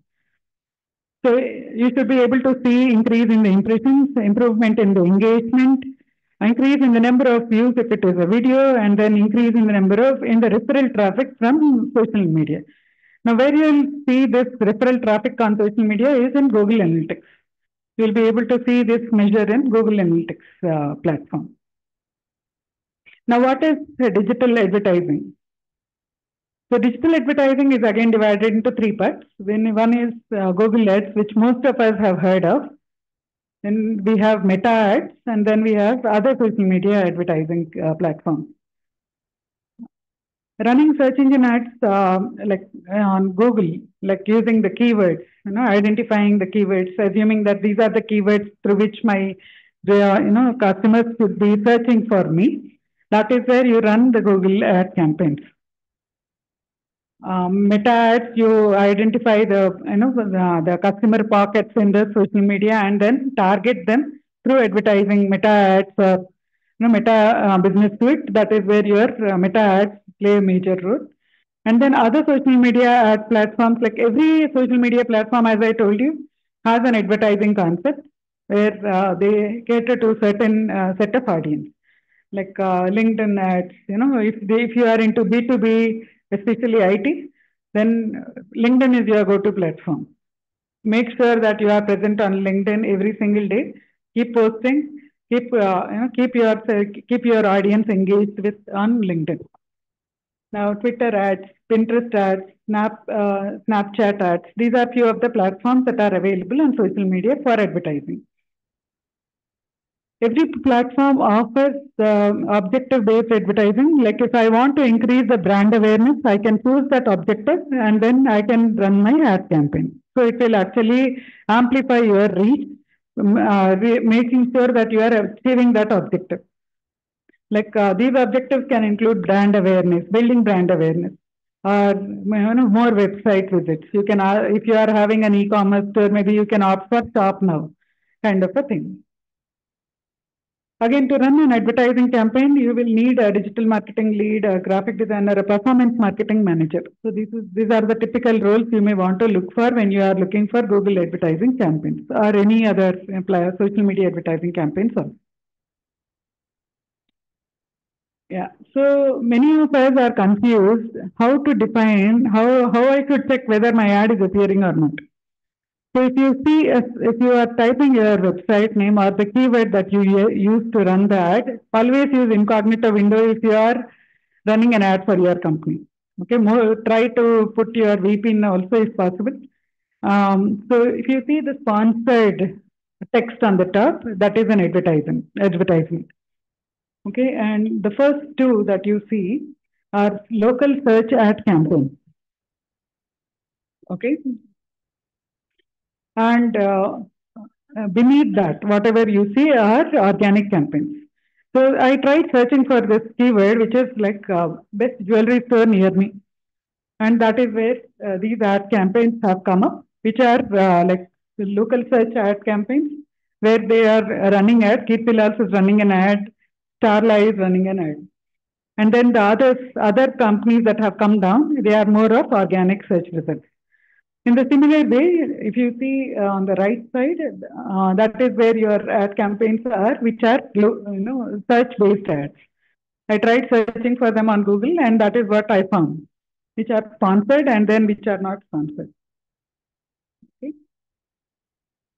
These are few of the display ad campaigns that you can see, where you can see the product and then you can buy it. You can also see the price of the product and then see the quality. You can click on it. It will go to their website, and that's how it works. And the meta ads, this is what you see, where you can run the ads for different objectives. Like I said, one is brand awareness, lead generation, app installs. Then you see a lead generation campaign again, and views or video ad campaigns, impressions. Right?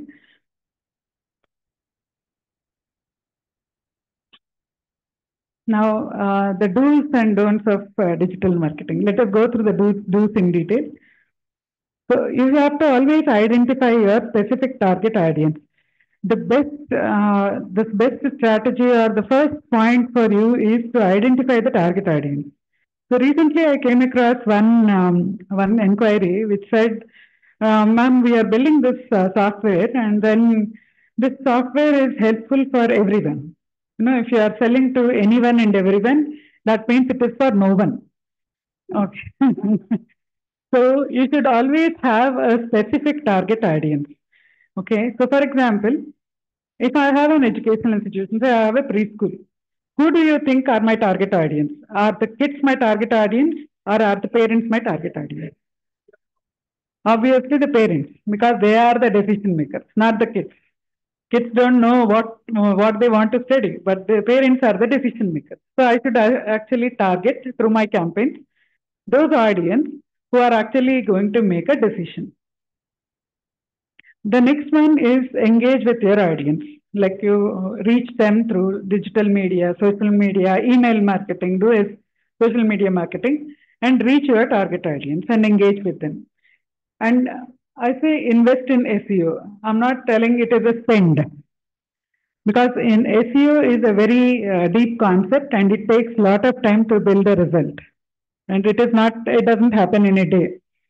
It doesn't happen in a month. It is a long time process, and to see an ROI, for some businesses, competitive businesses, it takes at least 2 years to see the results in search engine optimization. So always invest in SEO.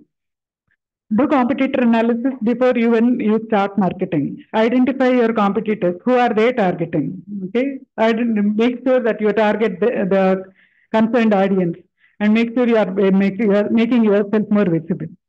Use benchmarking to measure your performance. This concept of benchmarking is quite tricky. I started my business in 2014. I'm into digital marketing today. Now I can't compare myself with a company which started in 2000, because the company that started in 2000 was way ahead, 14 years before me. So benchmarking is something that you target, you put yourself in the shoe where the other business has also had similar market conditions. similar growth conditions. And why they are ahead, why we are not. Measure yourself. What is the mistake we are doing, right? So these are few benchmarking techniques you need to look at. And before even you start marketing, do this homework. Use content marketing extensively, especially for B2B businesses. How many are into B2B here? Business selling to another business. Okay, thank you so much. So when it comes to B2B, the sales cycles are too long. You understand that, right? It takes at least 6 months. Sometimes it's more than 1 year. It took one year, more than 1 year for us to close one business. So content marketing is very important, where you write blogs, articles, case studies, newsletters, share with your prospects, see what they are talking about, see and understand what they are actually looking for. Knock it off there where they are looking for, where there is a problem, go and talk to them, show them the solution through content marketing. Then we have email marketing, use email marketing, use WhatsApp marketing on a need basis. If you have a database of list of members of your prospects, I would encourage you to go and do WhatsApp marketing. That's a really good strategy. Run advertising campaigns, WhatsApp integration on your website. So typically many business owners, they have a problem with integrating their WhatsApp on their website because they think a lot of people are going to come and spam. But ideally, when you look at the positive side, people with WhatsApp integration have seen more leads coming in and the closures happening very quickly because they directly send a message on the WhatsApp number which is integrated with your sales SDR, for example. And your sales rep is always in the hunt of lead. Now they don't have to hunt for a lead. The lead is coming to them through WhatsApp, right? So having an integration of WhatsApp on your website is a real valid advantage. Nobody wants to submit a form, wait for the next day for another email to come. They want instant answers. So having WhatsApp integration on the website is one good thing that we have observed in our business, which works out really well. The don'ts, right? So don't start your marketing with advertising, please. Lot of digital marketers come and say, okay, madam, we'll run the digital marketing ads for you. And from tomorrow, you will get the list of leads falling into your, your email or your WhatsApp. Lot of people will come and contact you. Let us do Google ads. Please don't start there. Please don't fall for that trap. Because we all have to think like humans. And our customer is also a human. Today, you see an ad and you just go to their Facebook page and see there are no followers. Would you even go and be interested to buy something? Definitely not. We will not buy because we are all humans. Same thing, our customers will also think like that. If our social media has considerable number of followers, like for example, 2,000 followers, and I have an social media account where I'm selling my product on social media through e-commerce. In social media also you can build a shop. You can have a Facebook shop there. So if I'm doing that and I don't have any followers, people will not buy my product. So ideally, you should have a certain number of followers before running an ad campaign. So please don't fall for the trap of start with advertising. Don't do that. Ads may not work if you don't have sufficient followers or SEO setup also.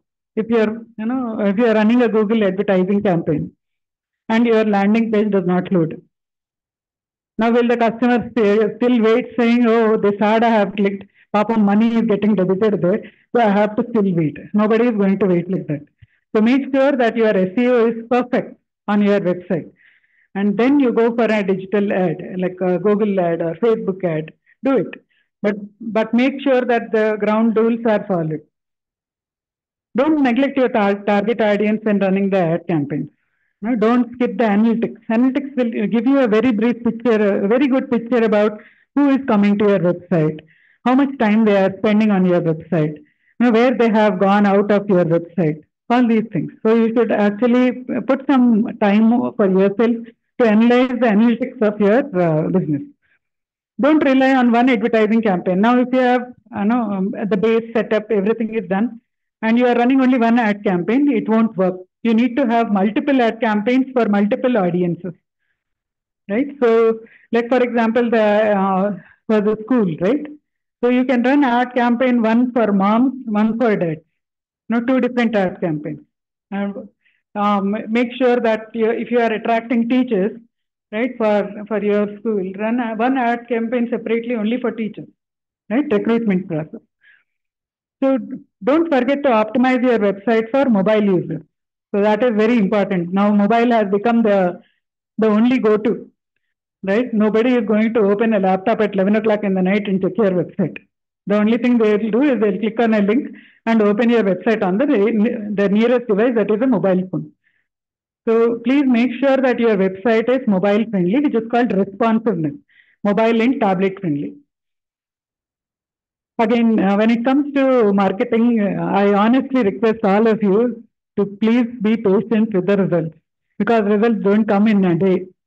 Okay, today that I ran an ad campaign, tomorrow the leads are not going to fall. That is for sure. Okay, you need to be patient with your ad campaigns, with your marketing campaigns, be it organic or inorganic. Right? Results don't come quickly. Don't spam or overshare your organic posts. Don't don't make people hate you by oversharing. Right? So there is certain decorum. That is why Facebook has restricted us with sharing a post in not more than 5 groups. We cannot share a post in more than 5 groups in a day. Don't copy the content. There are few companies who come to us, non-tech SMEs, who come to us and say, "Madam, we want to build a website in 1 week. Just copy whatever is there in Google and just put it now. What is there?" No, it is copying. It is plagiarism. Google will penalize.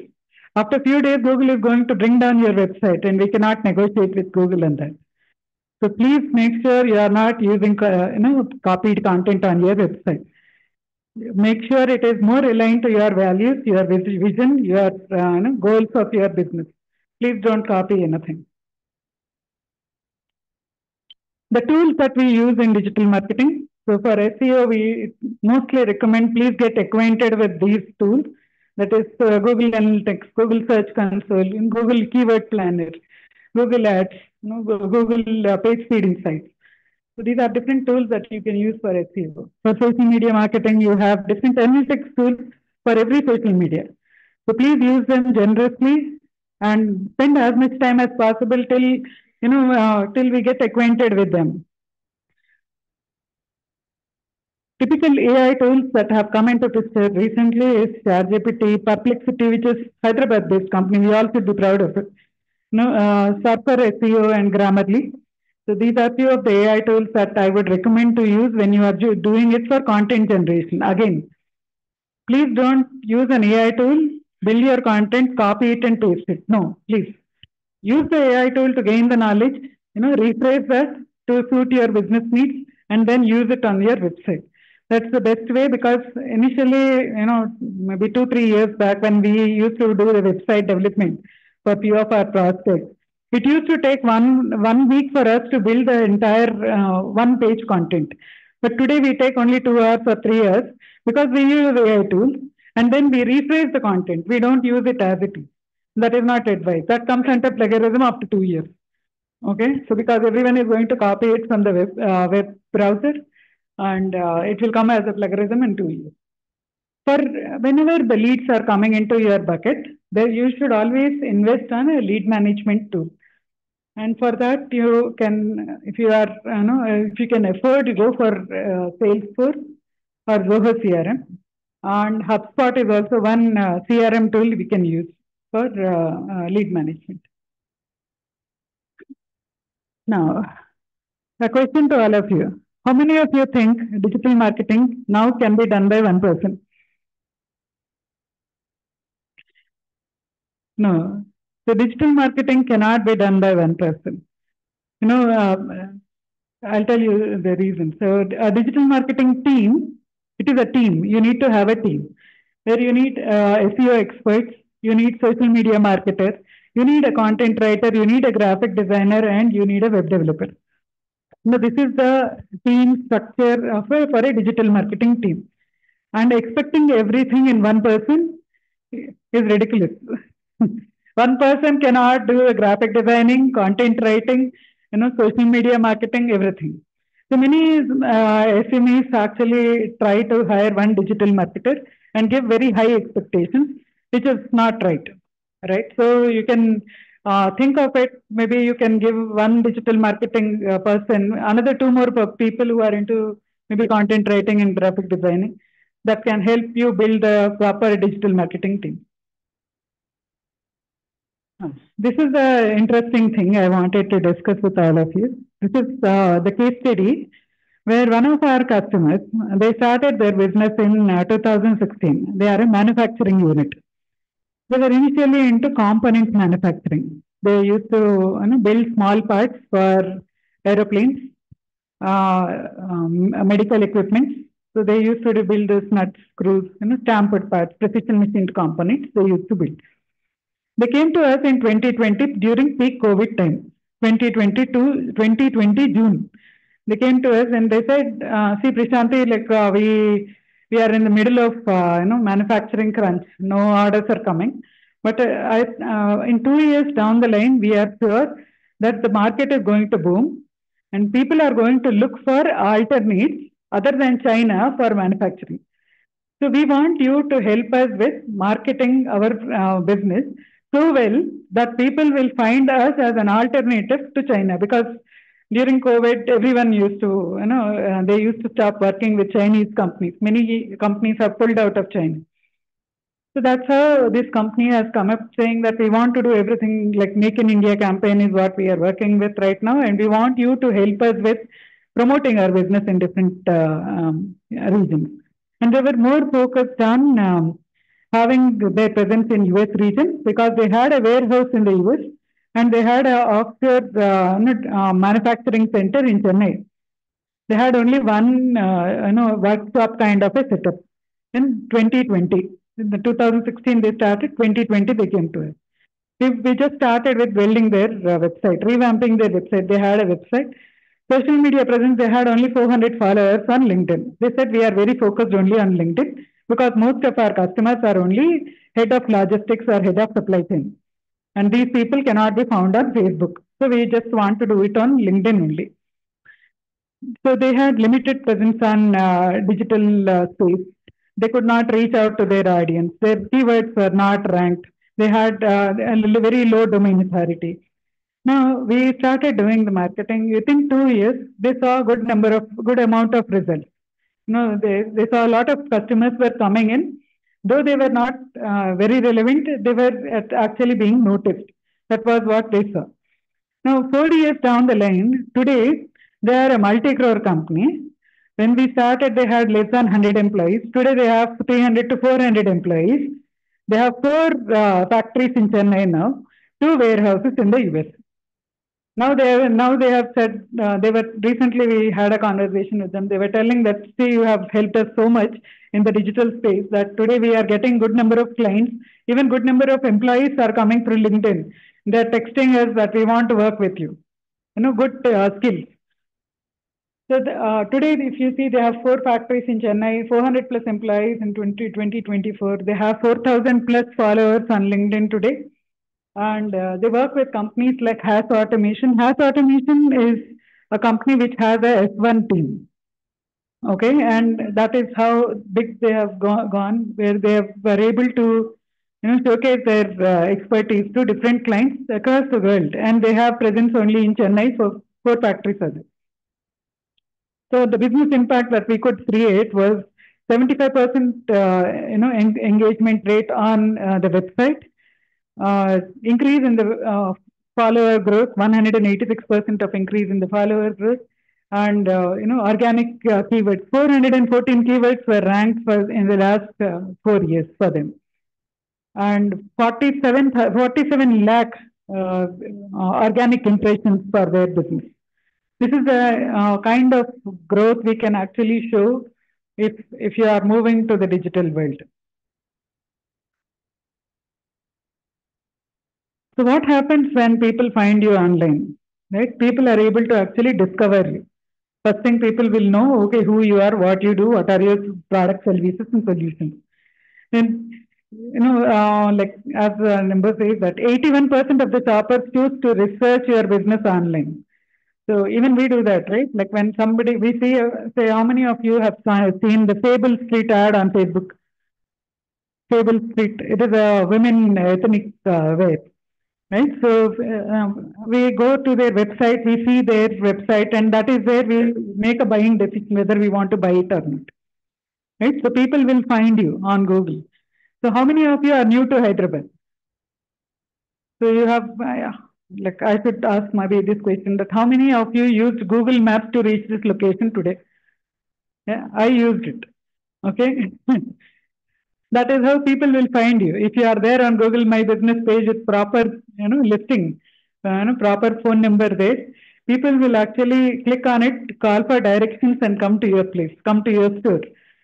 So that is the importance of having a presence. They will not even call you; they'll just directly visit to your store. The global reach. That is how, if a person sitting in the US is searching for the best manufacturer in India, they should be able to find the company that I told them, that for which we worked, right? So growth opportunity. So the more more the pipeline, the more the people coming to you, the more is the growth aspect there. And number of sales, like you can also expect a lot of sales for your business. Yeah. So frequently asked questions. I have few questions that I want to answer voluntarily. After that, you can ask me few questions if you have any. So how many of you have your business on IndiaMart? You said 4 or 5 people, right? Yeah. Thank you. So I have my business on IndiaMart. Will that be enough to have a digital presence? Do you have this question? Yeah. So there are 2 aspects to it. One thing is having a presence is okay, but again you are in control of IndiaMart. Tomorrow IndiaMart goes down, the server goes down for 3 days. All your leads are gone. They will not be able to find you those 3 days or whoever has come. Today I go to IndiaMart and I try to look for a phone number. It asks me for my phone number, right? So it is a trade. So nobody wants to trade their number because next day onwards I'll get calls from IndiaMart. I know that. So I don't want to give my number. So that is how people actually your leads are left. Now having a website for yourself will keep everything under your control. You will have a control on your data. You will have the control of the people visiting to your website, and how to market them, how to remarket them is something that you can look at. The other aspect is IndiaMart will not show you only your website. It will also show your competitor's website. Will that help you in any way? No, right? So having a standalone website for yourself will add a lot of value for your business. Yeah. Does digital marketing help in B2B industries or IT companies? There are a lot of IT companies, honestly speaking, a lot of IT companies who don't know how to do digital marketing. And digital marketing certainly helps every business. It is not just about B2B or B2C, but every business. Digital marketing is a go-to platform for marketing. So how many of you have arrived at this place in a cab? Okay, thank you. So while you were on a cab, were you looking at the window or were you looking at your phone? We were looking at the phone. Let us be honest, right? So people have stopped. I mean, people have reduced looking outside the window and looking more into the phone. Where if you are running an ad campaign and they see you on the mobile phone, they are most likely to know about you. Okay, so that is important. So digital marketing really helps every business. It is not limited to any B2B, B2C. However, the strategies may vary, but digital marketing is the go-to platform next. Now, recently you must have heard about WhatsApp APIs, right? Many people are calling you about asking you if you want to do WhatsApp marketing. WhatsApp marketing is one channel which is really good. However, you need to have the WhatsApp number, right? Only if you have a database, WhatsApp marketing will work, or else it won't work. Now, if you keep spamming the customer is eventually going to block you. So you don't have any control on how many times you can actually reach out to the customer. So go to WhatsApp marketing only when you have enough database in your backend. Okay. What is a good user experience on a website? This is a very good question that I come across very frequently. So basically, if somebody is searching for a best school in Hyderabad and I land them on a manufacturing company page, does it make it relevant? No. Is it a good user experience? No. Okay. I land them on a school website. Good. Now the school website does not load, right? That is not a good user experience as well, right? So that is something very important that you need to fix your website. Make sure that the page loading time is less than 3 seconds. Your website page loads less than 3 seconds. That is important. That is one thing that you need to look at. What is the difference between account and a page on LinkedIn and Facebook? How many of you have this question? If you have done the Facebook marketing and LinkedIn marketing, there is a lot of difference between an account and a page. I can have a Facebook account and I can have one Facebook account and I can have 10,000 pages. Okay, so it's especially for small and medium businesses, I would make one very big suggestion. Please don't do this mistake that you give the marketing initiative to someone and let them own everything. Don't do that. You have to have your account associated with your page and you should be the owner of it. And give the admin rights to the agencies who are working with you. Don't ask them to own it, please. Because when they go away and if you want to change an agency, you will be compelled to start another page, which is what most of the manufacturing companies, probably because of the ignorance, they do this. And we have seen that happening. So please don't do it. Own it. You are the owner of it. Give admin access or the full access to the page. That is very important. And that is the beauty of having a page and an account. Okay. So yeah, this is one important question that we frequently get asked is, what is the ROI? When can I get an ROI on the marketing? Honestly speaking, please don't look for ROI in first 6 months. Okay. So digital marketing takes a lot of time and it is just like your physical marketing. People will not know in 1-2 days. Probably first 2 days, your friends, families and relatives will visit your store. Third day onwards, you are on your own. Right? So same thing with digital presence also. ROI takes a little while. If you have say 4,000 followers on LinkedIn and if you are doing LinkedIn marketing and you have say 2,000 visits coming in every month, you can expect an ROI in 6 to 12 months of advertising campaign. But if you don't have any of this, just at a high level, if you don't have this, please don't expect ROI in 6 to 12 months. It may take 2 to 3 years also. Okay. And that comes to the end of the presentation. So just a quick thing about me and my company, just 1 minute. So I started this company in 2014 with a vision of creating, remote working opportunities for women in technology. So that's how I started as a SaaS product development company. The seed of entrepreneurship was much before that, where in 2010 my son was born and I was looking for a remote opportunity where I could balance my work, my career and life, everything. I was working in the US then, and all I could do was leave my 18-month-old son in a daycare and go to work. I used to work for MX as a business analyst. When I discussed this problem with other women, I realized that women made 2 choices. One was to go through the same pain that I was going through, or make a career decision saying, okay, I'm going to become a stay-at-home mom. How many of you relate to this story when it comes to your sisters, wives, and daughters, right? So when we were getting educated, we never made a choice. And always coming first in the class was the first agenda. We used to do night outs. We used to do, score good marks. But marriage should not change the equation. That is what instilled in me to build a remote working, build a company which gives remote opportunities for women in technology. 4 years down the line, I realized in 2018-19 that I was not able to meet the cause because I come from chemical engineering background myself and I could not train many women into technology. That's how we expanded or extended our services into marketing, sales, and customer support. Today we have more than 70 people working from across India, of which 70% are women who work from home. So that is how we have we brought women from sabbaticals. We trained them, we coached them. They are like right now heading my content team, my sales team, my design team. So that is how we are placed. And I would like to thank NASCOM and FTCCI team again. Thank you so much for your time. Thank you, Deepti. Thank you for joining me on this meeting today. Thank you.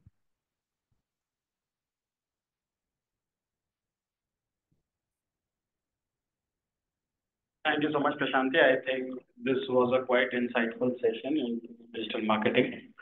So now I would like to call Mr. Kamal Kishore Naidu, Global Head of Strategy and Insights, PXP Financials. So just a small insight in his journey. He leads strategy and data intelligence, leveraging analytics to drive strategic decisions and optimize performances. With over 20 years in hospitality, iGaming, and fintech, he has a deep understanding of customer needs, market trends, and industry dynamics. I think that's all for now. Rest you can read on the slide. Thank you so much. Thank you. Thank you.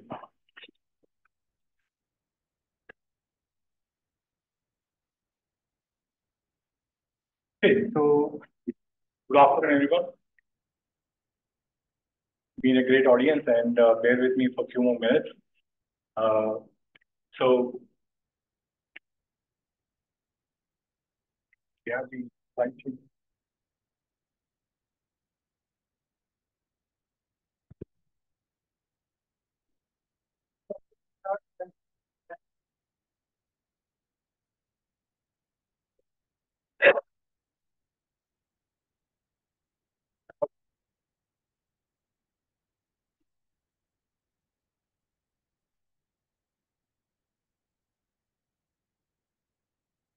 Great. Okay.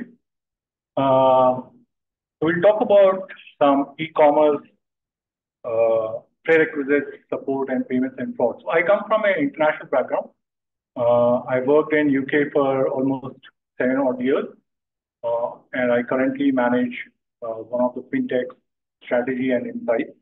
So some of the content that I'll be talking through will have some kind of a relation to the international businesses. So people who want to expand beyond India, I think that should be insightful to them.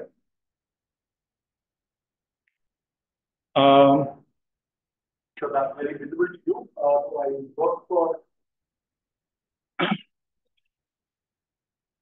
So the company I represent is TSC Financial, and they have around 1,000 plus merchants. So we are into B2B businesses, handling their payments processing. The company is also a principal member of Visa and MasterCard, as well as MS. Last year, 2023, we processed 24 billion euros worth of transactions over our platform. So if you convert, you can understand, that's a humongous number, almost close to 2 lakh crores in Indian rupees.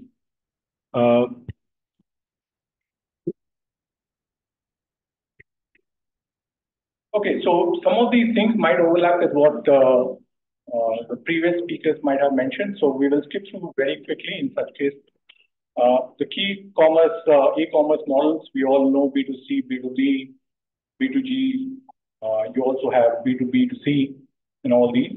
And I assume that majority of this audience here is dealing with either B2C or B2B. But I'd like to know in case anyone is representing a business which is into primarily B2G. Anyone? Okay, great. Anyone who is into export markets to in Europe, UK, US? Great, excellent. Okay. Great. Okay. So yeah, so we'll talk through some of these concepts, not just from the e-commerce perspective, but also into the payments and fraud. If you have a aspiration to go beyond India and see, how the regulations trend there, what are the challenges that you might face, what are the payment possibilities or opportunities there, and how the fraud actually is being managed in those jurisdictions. So we'll go through some of the very important prerequisites here. And I think it's very important to understand, if you have if you don't have a business plan, that you should start working. And I think every market, you should have a straight business plan. Depending on the go-to market and who your competitors, the entire landscape might change for you. So in terms of the goals itself, to provide accessibility, do you want to go for pan-India? Do you want to enter global markets, either Africa, US, LATAM, Europe, UK, wherever, right? Do you clearly have your goals ready? Finance, do you have the funds available to you to support all these initiatives? Who's your competitors? Do you understand them well? Have you done some kind of a SWOT analysis for yourself? And what is your actual strategy? I mean, do you have a vision for yourself? Do you understand that is it all about making a business in a different market and no money? Or is it about actually capturing a larger business in that segment? Success, and I think it's very important. Most of us would want to do certain things, but haven't really thought of what the goals are, what are the success metrics. And unless you start to measure them, you will not know whether you have achieved what you wanted to. Marketing, the digital marketing side, Prashanti has spoken about it. I think every market has its own niche and requirement. Operations, do we have a team to handle the customer support, customer success, inventory, logistics, and payment gateway?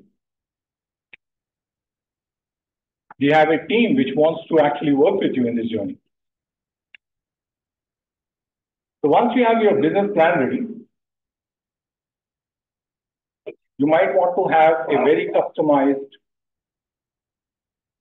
platform or a website that can deal with it. So I'm just listed out a couple of them here, Shopify, Magento, and Woo, and all these, e-commerce sites where you can build a good website for yourself. But again, I'm not the expert in this field, so maybe, Prashanti can actually help you with that. So traditionally, we have, and I see that, there is a clear distinction between the traditional marketplaces where you can post your product either in Amazon, Flipkart, and these digital solutions, or you can go to the social marketing website, right, which we've just spoken about.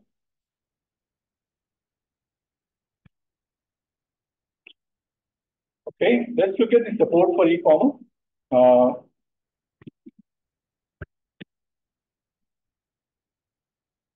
So a few things that are very important are the customer support.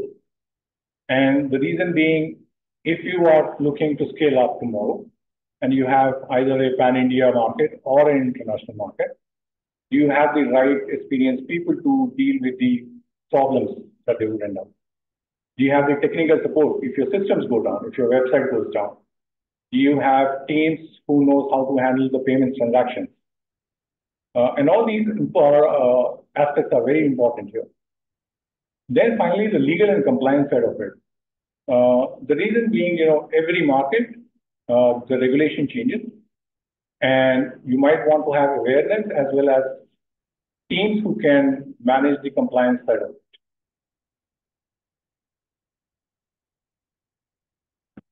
So this is, now we're trying to get into the digital payment side of it. And as you can see, the evolution of the digital payments here. So initially, it was more of a closed loop system. You're dealing with primarily cards, network banks, wallets, etc. But now that has more evolved into different omni-channel solutions. You're now trying to make payments. Majority of your payments comes through your mobile. And these are important because I think, the way trends are showing, almost 80% of your transactions by the end of next 2 years or 3, you will see a big change in the way payments are processed. I've just highlighted here the B2B projected growth. This is the entire global trend. And we're looking at almost $56 trillion worth of business done through the B2B channel.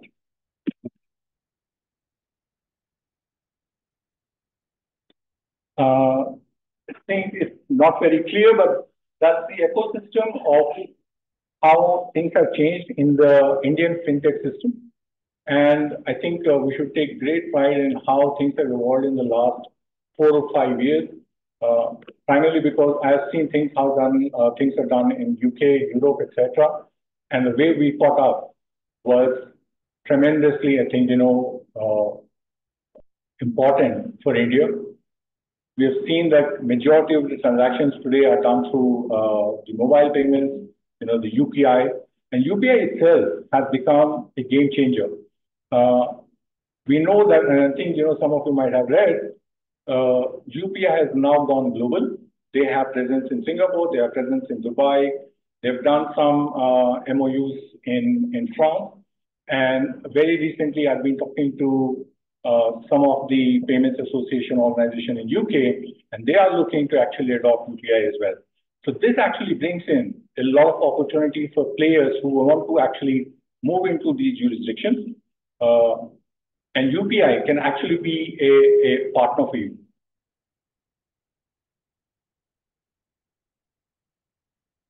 Okay, now we'll start looking at fraud management. And I'm not sure, if anyone has dealt with transactional fraud in the past, but I'd be happy if someone can raise their hand and say, okay, fine, we dealt with it, or we were hit with it. Anyone? Yeah. Okay. So I think it's very yesterday kind of a thing in terms of the way fraud is evolving in India. In Europe and US, fraud is quite evident, and every player kind of have to be very cautious about how they deal with fraud. And over there, we have very specific tools in terms of how we identify fraud before that happens. But in India, what we have noticed is that, we're still picking up. But as you have more adoption of the digital payments, you will certainly see that, the fraud management needs to evolve as well.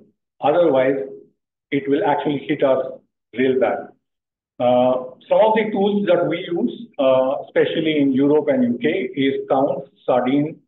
We have eCarta, which is a MasterCard product.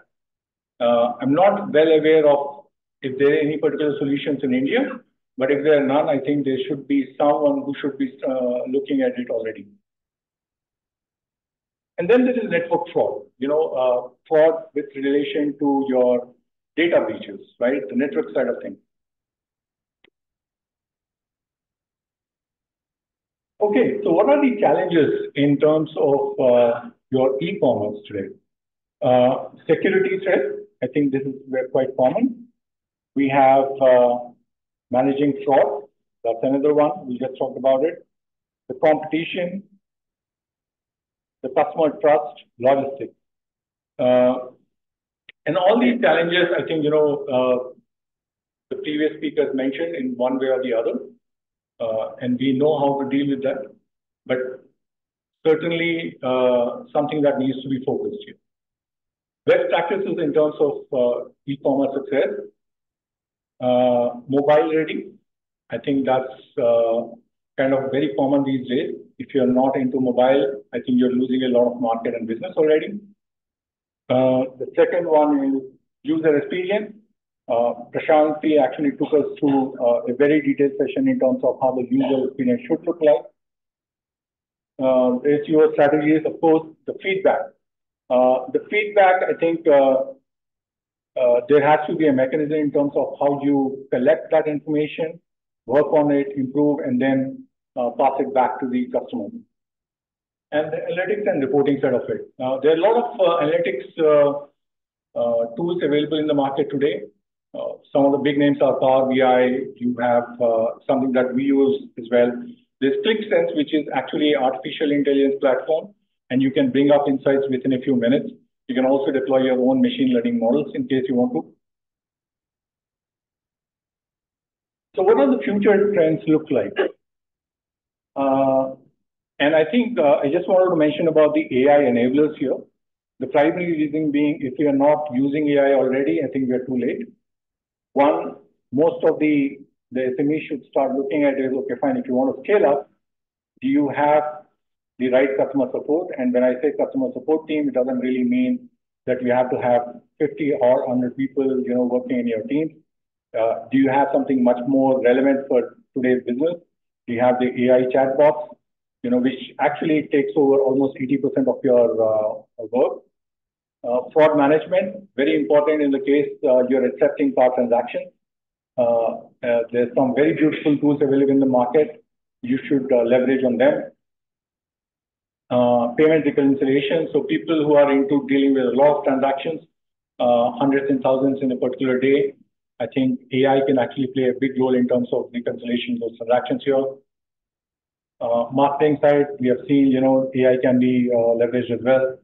And finally, the analytics and reporting side, where you can bring up your insights, understand where the gaps are, what the opportunities are, and finally, take your business forward. So with that, I conclude my session. Thank you very much for listening to me, and you've been a great audience. Thank you.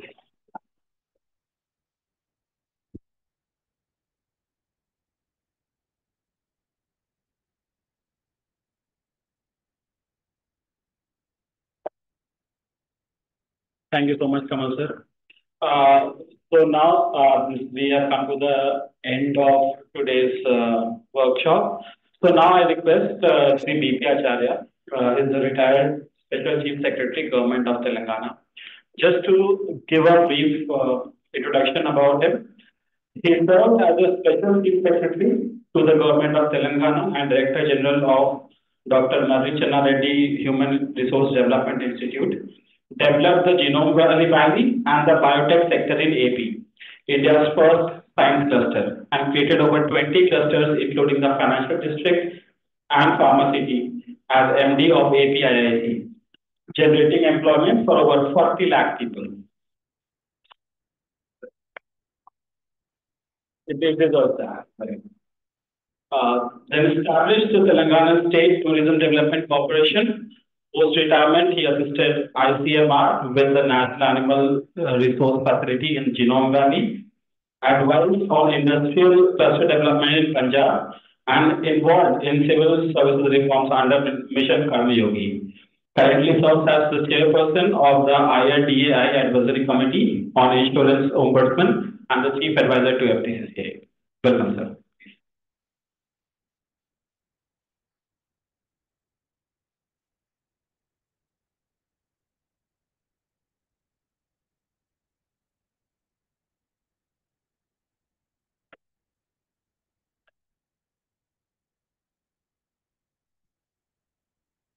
Good afternoon to everyone. Dr. Raidu, Dr. Yaram Raju, I see a number of familiar faces here. In fact, I had told Vivek that my role should be only ceremonial when I come for the valedictory to give away the mementos.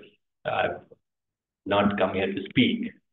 But looking at the subject and its importance for the MSME sector, which has been a passion for me for a long time, I feel that this is a sector where the MSME as such will be at peril if they don't adopt. There is no choice. If some of you know what is the option of, what is the logo of the tagline of NASA, failure is not an option. Here, not to adopt is not an option. You will perish if you don't adopt. MSME, whether you are a micro, small, medium, whatever, particularly medium sector industries, you will be a dinosaur if you don't adopt these techniques. Prashanti gave a very comprehensive presentation about digital marketing. I have seen many companies struggle how to reach the target audience. I've been telling them you need to see how to get to the market, they're very good at their science, they're very good, particularly companies in Genome Valley. Many of them are but excellent products. They need concept marketing. They are not able to do that. That's where the interventions which digital marketing, social media, all these offer are something which is very important. Luckily, this is a sector which is always prone to innovation. Unlike the large industries, you'd be surprised. Most of the innovation in India is by the MSME sector, the medium industries. Most of the risk taking is by the medium industry. Most of the job creation is by the medium industries, MSME sector. 70–80% of the jobs, Dr. Raju will have the actual figures. So this is a sector which I rate them as the biggest risk taker in Indian economy after the farmers. Farmer is the biggest risk taker. Whether you like it or not, he keeps on doing his work. And depends on the vagaries of monsoon, the rains and all this. But MSME sector also is equally prone to vulnerabilities. That is where we need to help him or her to adopt to these new techniques so that the industry, the market stabilizes for this sector. In turn, they create jobs. That is where adoption of technology, adoption of the IT, the digital space is important. Sooner all of us realize, I wish the government or NASSCOM comes with a particular initiative to run a drive for the MSME sector to do this, because they need it not for themselves alone, to help India create jobs. India, if today unemployment is the largest problem in India today, MSME sector holds the key. You cannot afford to neglect the MSME sector any longer. There are many states which are talking about MSME policies, including our state here in Telangana. There are many who are trying to understand how this sector's potential can be unlocked. This sector has tremendous potential. Countries in Europe have seen it in the past. Germany has seen it in the past. Other European countries have seen in the past. There was a reference to UK by Mr. Naidu. So all these countries have seen the potential of this MSME sector, where India, although we know it, but we take it for granted. We are more, it's more romantic to talk about the big industry, the large sector. It's not fashionable to talk about the MSME sector, which is all dirty our hands with their problems. This is where we need to break the mold and come to the rescue of this sector, which needs our help. So I'm happy that FTCCI and NASSCOM together have done this program. I wish some of our members, we continue to run this drive for our members. FTCCI itself was facing a problem of digital marketing. When I joined as chief advisor, I was spending some time with the membership section. How do you reach out to, we have 3,000 members of FTCCI, but we have a program like this, hardly 100 turn up. That too after 20–30 reminders. So, provided it's followed by lunch. So this is the problem of reaching out to our own audience. FTCCI has so many members, and it's such a relevant workshop that they don't come. They don't understand the importance. That is where effective marketing, effective target reaching is very important. So I wish the IT committee which has taken this initiative all the very best, and congratulate Mr. Naidu and his team, Vivek also for the initiative of working, coordinating this. Thank you so much. And you, any other ceremonial role you want me to play? Thank you. Thank you so much.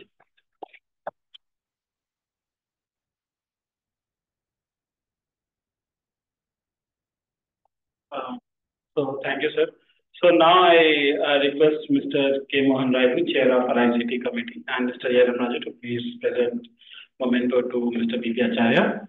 I thought I would give to others, not to me. Don't give to me. I am part of the family. Give to the speaker. Give them.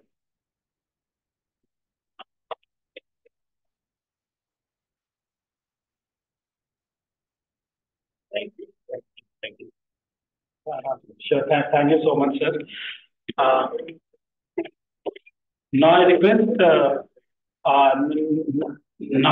Mr. Yaram Raju, Mr. B.P. Acharya, and Mr. Mohan Raju to present memento to our speaker, Mr. Prashanti Kollaru, please. Big round of applause to all.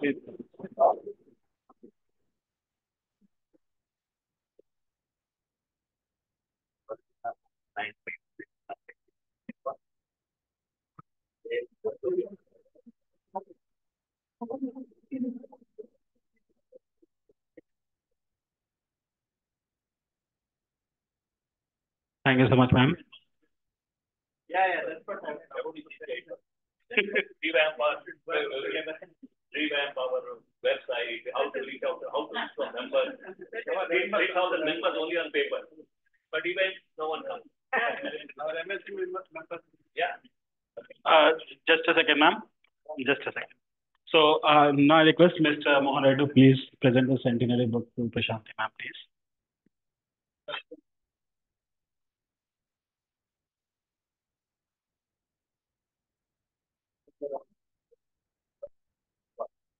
That's where otherwise you become a dinosaur.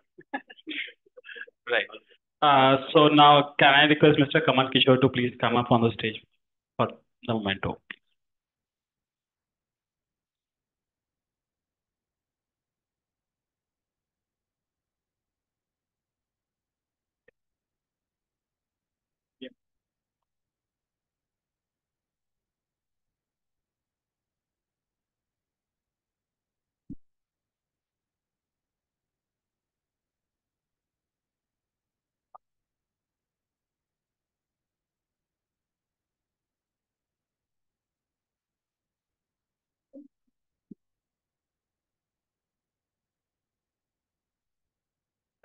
Thank you so much, everyone.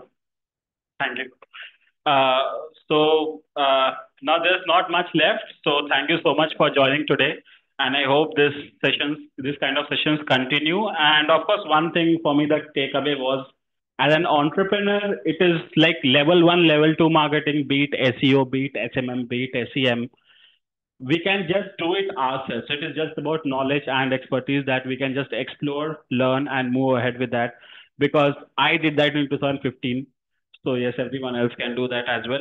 It's not a very thing that we need to spend on, as ma'am already pointed, that we need to invest.